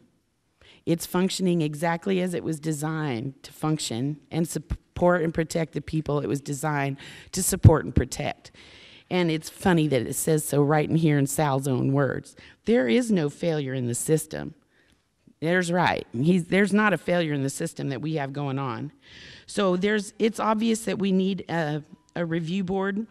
What we need to make sure of is that we get the right kind. I would invite you to please read my blog about this. It's at Chimene Unlimited on WordPress.com, ChimeneULTD.wordpress.com. You can find it under Phoenix Considers Reining in Killer Cops. And it talks about the different committees. There's 3 different types: a review board, an auditor board, and an investigative board. The investigative model would be invested with the authority to perform its own investigation into complaints of excessive use of force by Phoenix cops. They would be able to issue subpoenas for testimony from accused cops, witnesses, and/or victims, city administrators, and union representatives, would recommend specific disciplinary actions to the chief, and would issue annual reports. Make no mistake, this is the model that we need. This is the model that we demand. It will involve a change in the city charter, and it's the most expensive of the 3 models that your council is considering. So believe me, they will try to pass off one of the other 2 models that don't have any teeth. They'll say it's cheaper. They'll say it does what it needs to do. They will be using public relations on you. In other words, they will be lying to you. If you want a civilian review board that will do what you want it to do, you need to make sure it's an investigative model. Don't let them pull a fast one on you.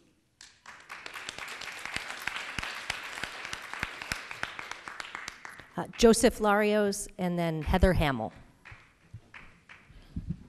Hello, Mayor and Council. My name is Joseph Larios.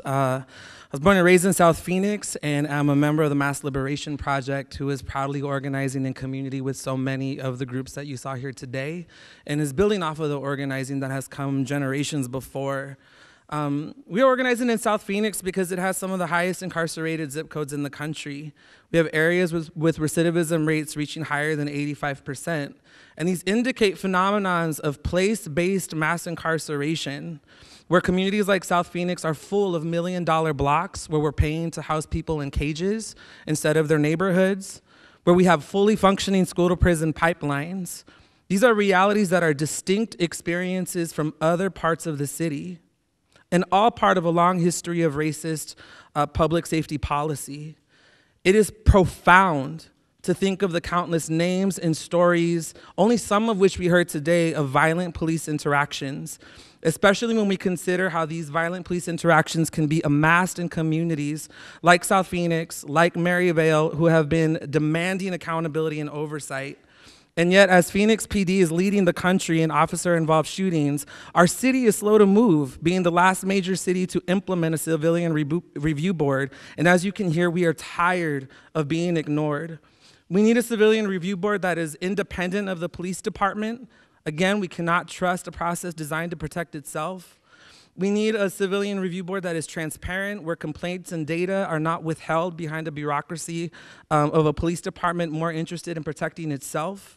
And it needs to be community-driven, representation and community feedback without those groups most impacted by police violence, without those people who use drugs, without people who practice sex work, and without people who have place or shelter. That is inadequate representation and inadequate feedback.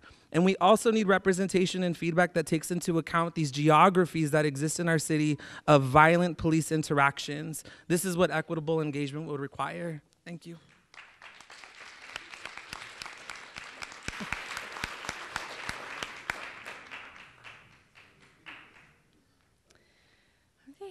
Good evening, Mayor, Council. My name is Heather Hamill. I'm here on behalf of the People's Law Firm. I'm a local civil rights attorney here in town. Many of our cases are against the city of Phoenix. You guys have looked at many of our cases in the past and in the future. And one of the reasons why the city of Phoenix, I think, is generating so much work is because there's a lack of adequate measures, alternative means for our clients to seek justice in the city. And one of the reasons for that is because there's a lack of accountability within the police department. And a civilian review board, a board that is independent, that's able to conduct investigations on its own, that is transparent to the public, and that is driven by the community, is going to be one step towards that accountability. Thank you.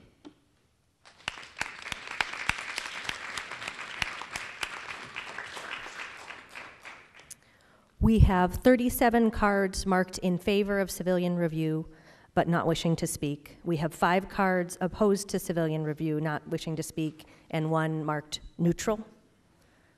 Thank you all for your time today. At our next meeting, we will present at least 1 option for forward motion and possibly more than 1. Do council members have, Councilman DeCiccio? Thank you, Mayor, and thank you all for coming out today. You know, I've just got to be really blunt with you too. I mean, some of you have been talking about not wanting to be scammed by the system or anything else. Well, you are being scammed. You're being scammed today because all the things that you've asked for, the independence from politics, and all the models that we have here, all the models that are being presented, not one of these things has anything that you're asking for, not one. And so there was the independence, the investigative, the subpoena power, the, you know, be separate from the city, one that involves disciplinary actions. Not one model has any of that. So if you think you're being scammed, it's because you probably are, but you'll find that out on your own. The one lady there, even though we've disagreed on several things, this is probably one thing we do agree on. It did anything that you're going to want. There was a gentleman that came up and started talking about, you know, they had to create their own complaint form.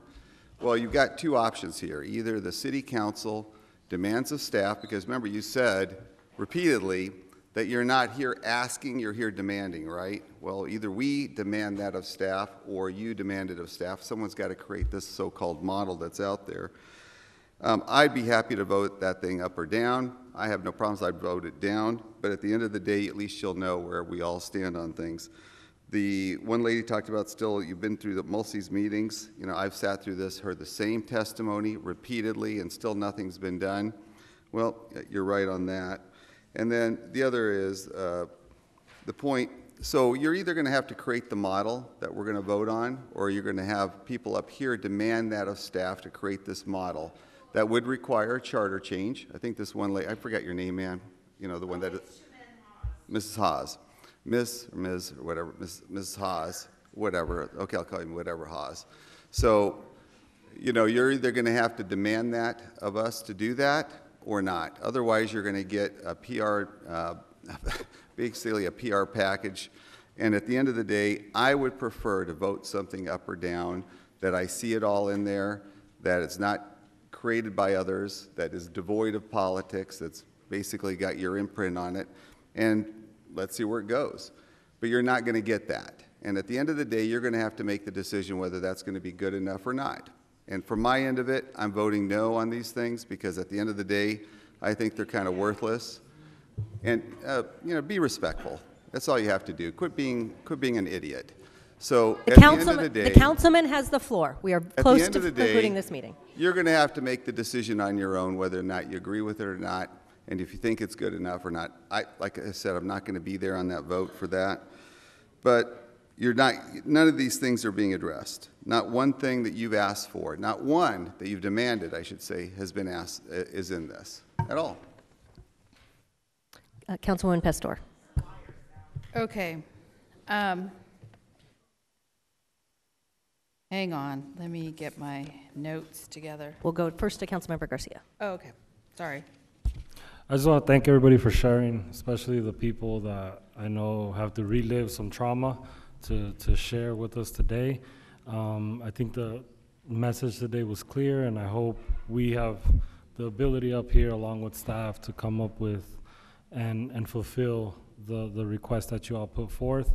What I am going to ask of you all, and those of you that couldn't make it, I mean, we continue to push to have some afternoon meetings or some more viable times for more people to make it. But if you can, continue to please come to the future council meetings, and please stay tuned for when and hopefully soon this vote happens. Councilwoman Pastor. Okay. So I need to know from staff, what is it that you need, and what, in order to, we're supposed to come back, and I heard that there's supposed to be a model. My impression or my understanding is that we are supposed to build the model, but we're asking staff, after taking all this input, to try to build a model.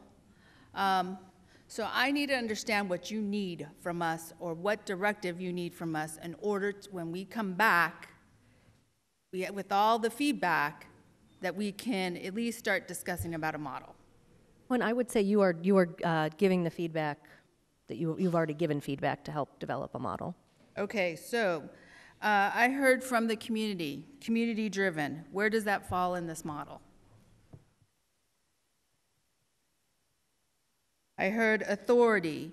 I'm assuming authority falls under the misconduct of investigations. Transparency, where do we see transparency in all of this? I'm assuming reports to the community, misconduct investigation. I need to understand, since if we're going to follow this, I need to understand where the community's pieces fall in here. And so what I'm trying to say is, I have heard the community ever since I've entered my office, so what's it going to be, like 5 years now? I have heard and sat through many meetings, and have sat here and heard and heard and heard the same thing. So I feel it's our responsibility, this is the purpose of the study session, to take your feedback understand your feedback, and then either create a model so that we can vote it up or down and be able then to move forward. I cannot sit in another meeting, a fourth meeting, and have nothing and disappoint the community. So I've already given you my thought process. I haven't heard from anybody else. I have heard from a colleague of mine that said, you know, bring a model and we'll vote it up or down. I would like some more feedback from my colleagues so that staff understands what they're supposed to do, so that we're ready for the next meeting. Mayor. Mayor. We'll do Councilwoman Stark and then go to Councilman Nowakowski. Thank you. Yeah, I have some of the same concerns that Councilwoman Pastor, in particular, how we would appoint the Civilian Review Board. Usually, we appoint either the mayor has the ability or it's by council district. I'm not sure that's what I'm hearing from the community that you would want, is to let each of us appoint someone. You want it to be more reflective of the areas you live in. So if we could do some research on how they've done that in other communities so that people feel they're being heard. I'm trying to wrap my arms around how do you appoint them? And then you feel like you're represented. So if we could look at some other cities and see how they did it, I'd be appreciative of that. And we'll go to Councilman Nowakowski next. And then Mayor, Thank you, Mayor. Am I on the air right now, Mayor? You are. Okay, thank you. So, Mayor, as the Chair of Public Safety, and I also border District 4, 5, and 8, I would like to figure out a way to actually take all these ideas out to the community and let's have them narrow it down for us. Because right now we have all these different thoughts going around, 3 different steps with all these different ideas where you have youth programs, you have an investigation component to it, you have more community input, more transparency. I want to figure out how we can take this out, sort of like what we did with the light rail in South Phoenix, where we had meetings in different communities at the hours of individuals where they can attend the meetings after work and take it out to the community to get more input, because I believe that we've gotten great input from the individuals, and I want to thank the individuals that are there that have taken time away from their family, found babysitters, and time away from work. But at the same time, I think there's a lot more people that we need to hear from, and there might be some other ideas out there that we haven't absorbed. And this is going to be a major change for the city of Phoenix, and I want to make sure that we get as much input as possible. That would be my suggestion. Thank you, Councilman. There's nodding in the room. Any additional comments? Councilwoman Pastor. Mayor. We'll go to Councilwoman Williams the next. Councilwoman Williams, you have the floor. I have a couple questions for staff based on the if we chose or included was that there had to be charter changes. They were put out to the voters and they failed. What impact would that have and what would be the result? Should we turn to And Mary then O'Grady? secondly, can I ask my second one? Is there some mechanism if there was complaints about the Citizens Committee, who would investigate that? So we will turn to our legal counsel, Mary O'Grady, to talk about what does it mean to require an election. Thank you, Mayor and Council. Well, if there's going to be a change to the charter in order to accomplish the changes that are desired, then it would have to go to a vote of the people, and then if the voters don't approve it, then the change does not take effect. So so you're back to current law if the changes don't take effect. if a charter is required. If a charter amendment is not required, then whatever the council does can take effect based on council action. The second question about who, I guess, investigates the board, and I guess that level of accountability, some of that depends on what this board is doing and what decision-making authority the council decides to give this group. Ultimately, again, by the charter, the Civil Service Board has the ultimate authority to review decisions about employee discipline. And could you give us 2 examples of policies that would require an election to implement? Yes, Mayor and Council, anything that changes the authority for who imposes discipline, to take that away from the chief, for example, or a change to the Civilian Review Board would require a charter. I guess that's 2. Civil Service Board, sorry about that. Civil Service Board, the current appellate board established by the charter, and anything that takes the staffing of this board out from the city manager's chain of command, because he oversees all staffing. Thank you. Councilwoman Williams, did that address your questions? I believe so. Thank you. Vice Mayor. So I also want to thank everyone for coming out today. I know that it's not easy having to take a day off or having to find babysitting to be here today. And I know that it's not easy to put yourself out there and talk about experiences that you've had in the past, and looking forward to continue working on this the most rapid way that we can. Thank you. Thank you, Vice Mayor. Any Councilwoman Pastor? I'm going to keep pushing. Misconduct investigations, if we could look at that slide, please. Misconduct investigations. What I understand of this bingo card, as we're calling it,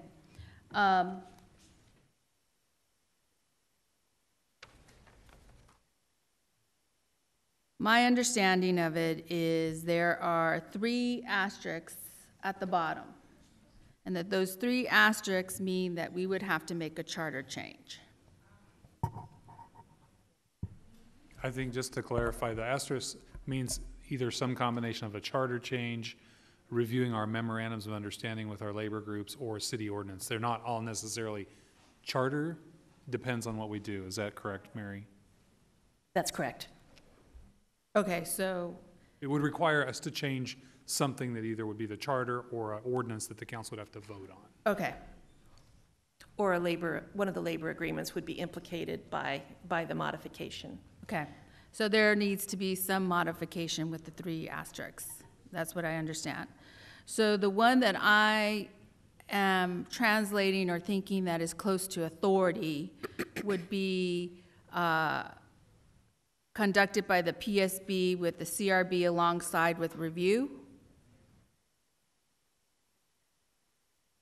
I'm following you. That's that second box. Right.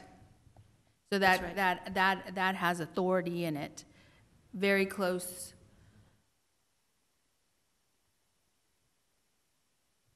So, Mayor, members of council, Councilwoman Pastor, so the particular one that you just mentioned would have the CRB involved from the very beginning of an investigation all the way through until the end.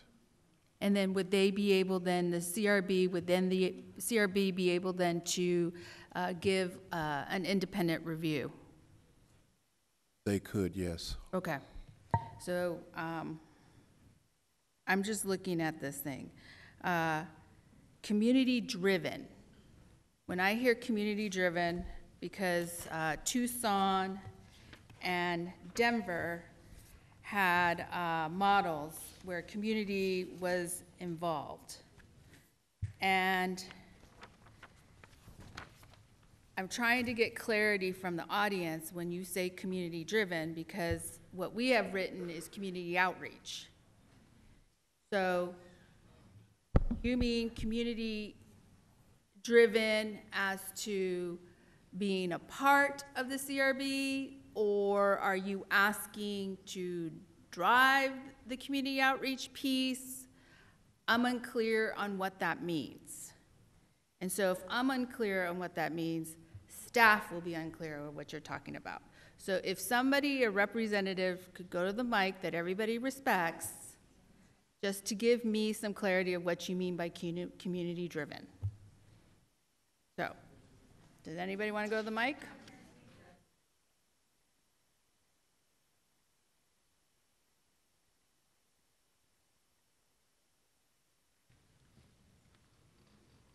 I guess the question is how to implement in policy the idea of having a community-driven board to foster accountability and transparency within the police department. Is that the question? Yes. So Okay. then you're basically meaning the CRB. So Well- I had interpreted community-driven meaning not appointed by the chief.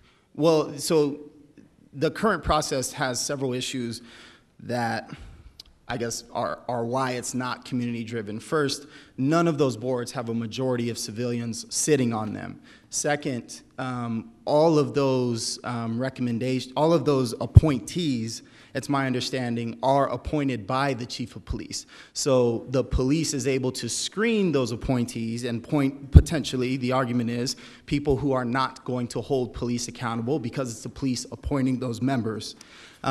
Additionally, the problem with having civilians in those positions, but only a few civilians and not civilians that could override or overrule any of the police in those positions means that ultimately those civilians in those positions are just,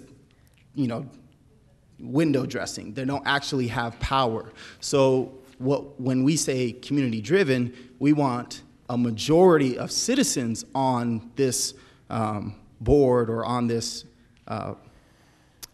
whatever the form the board takes, whatever shape the board takes, we want civilians to be able to override police decisions.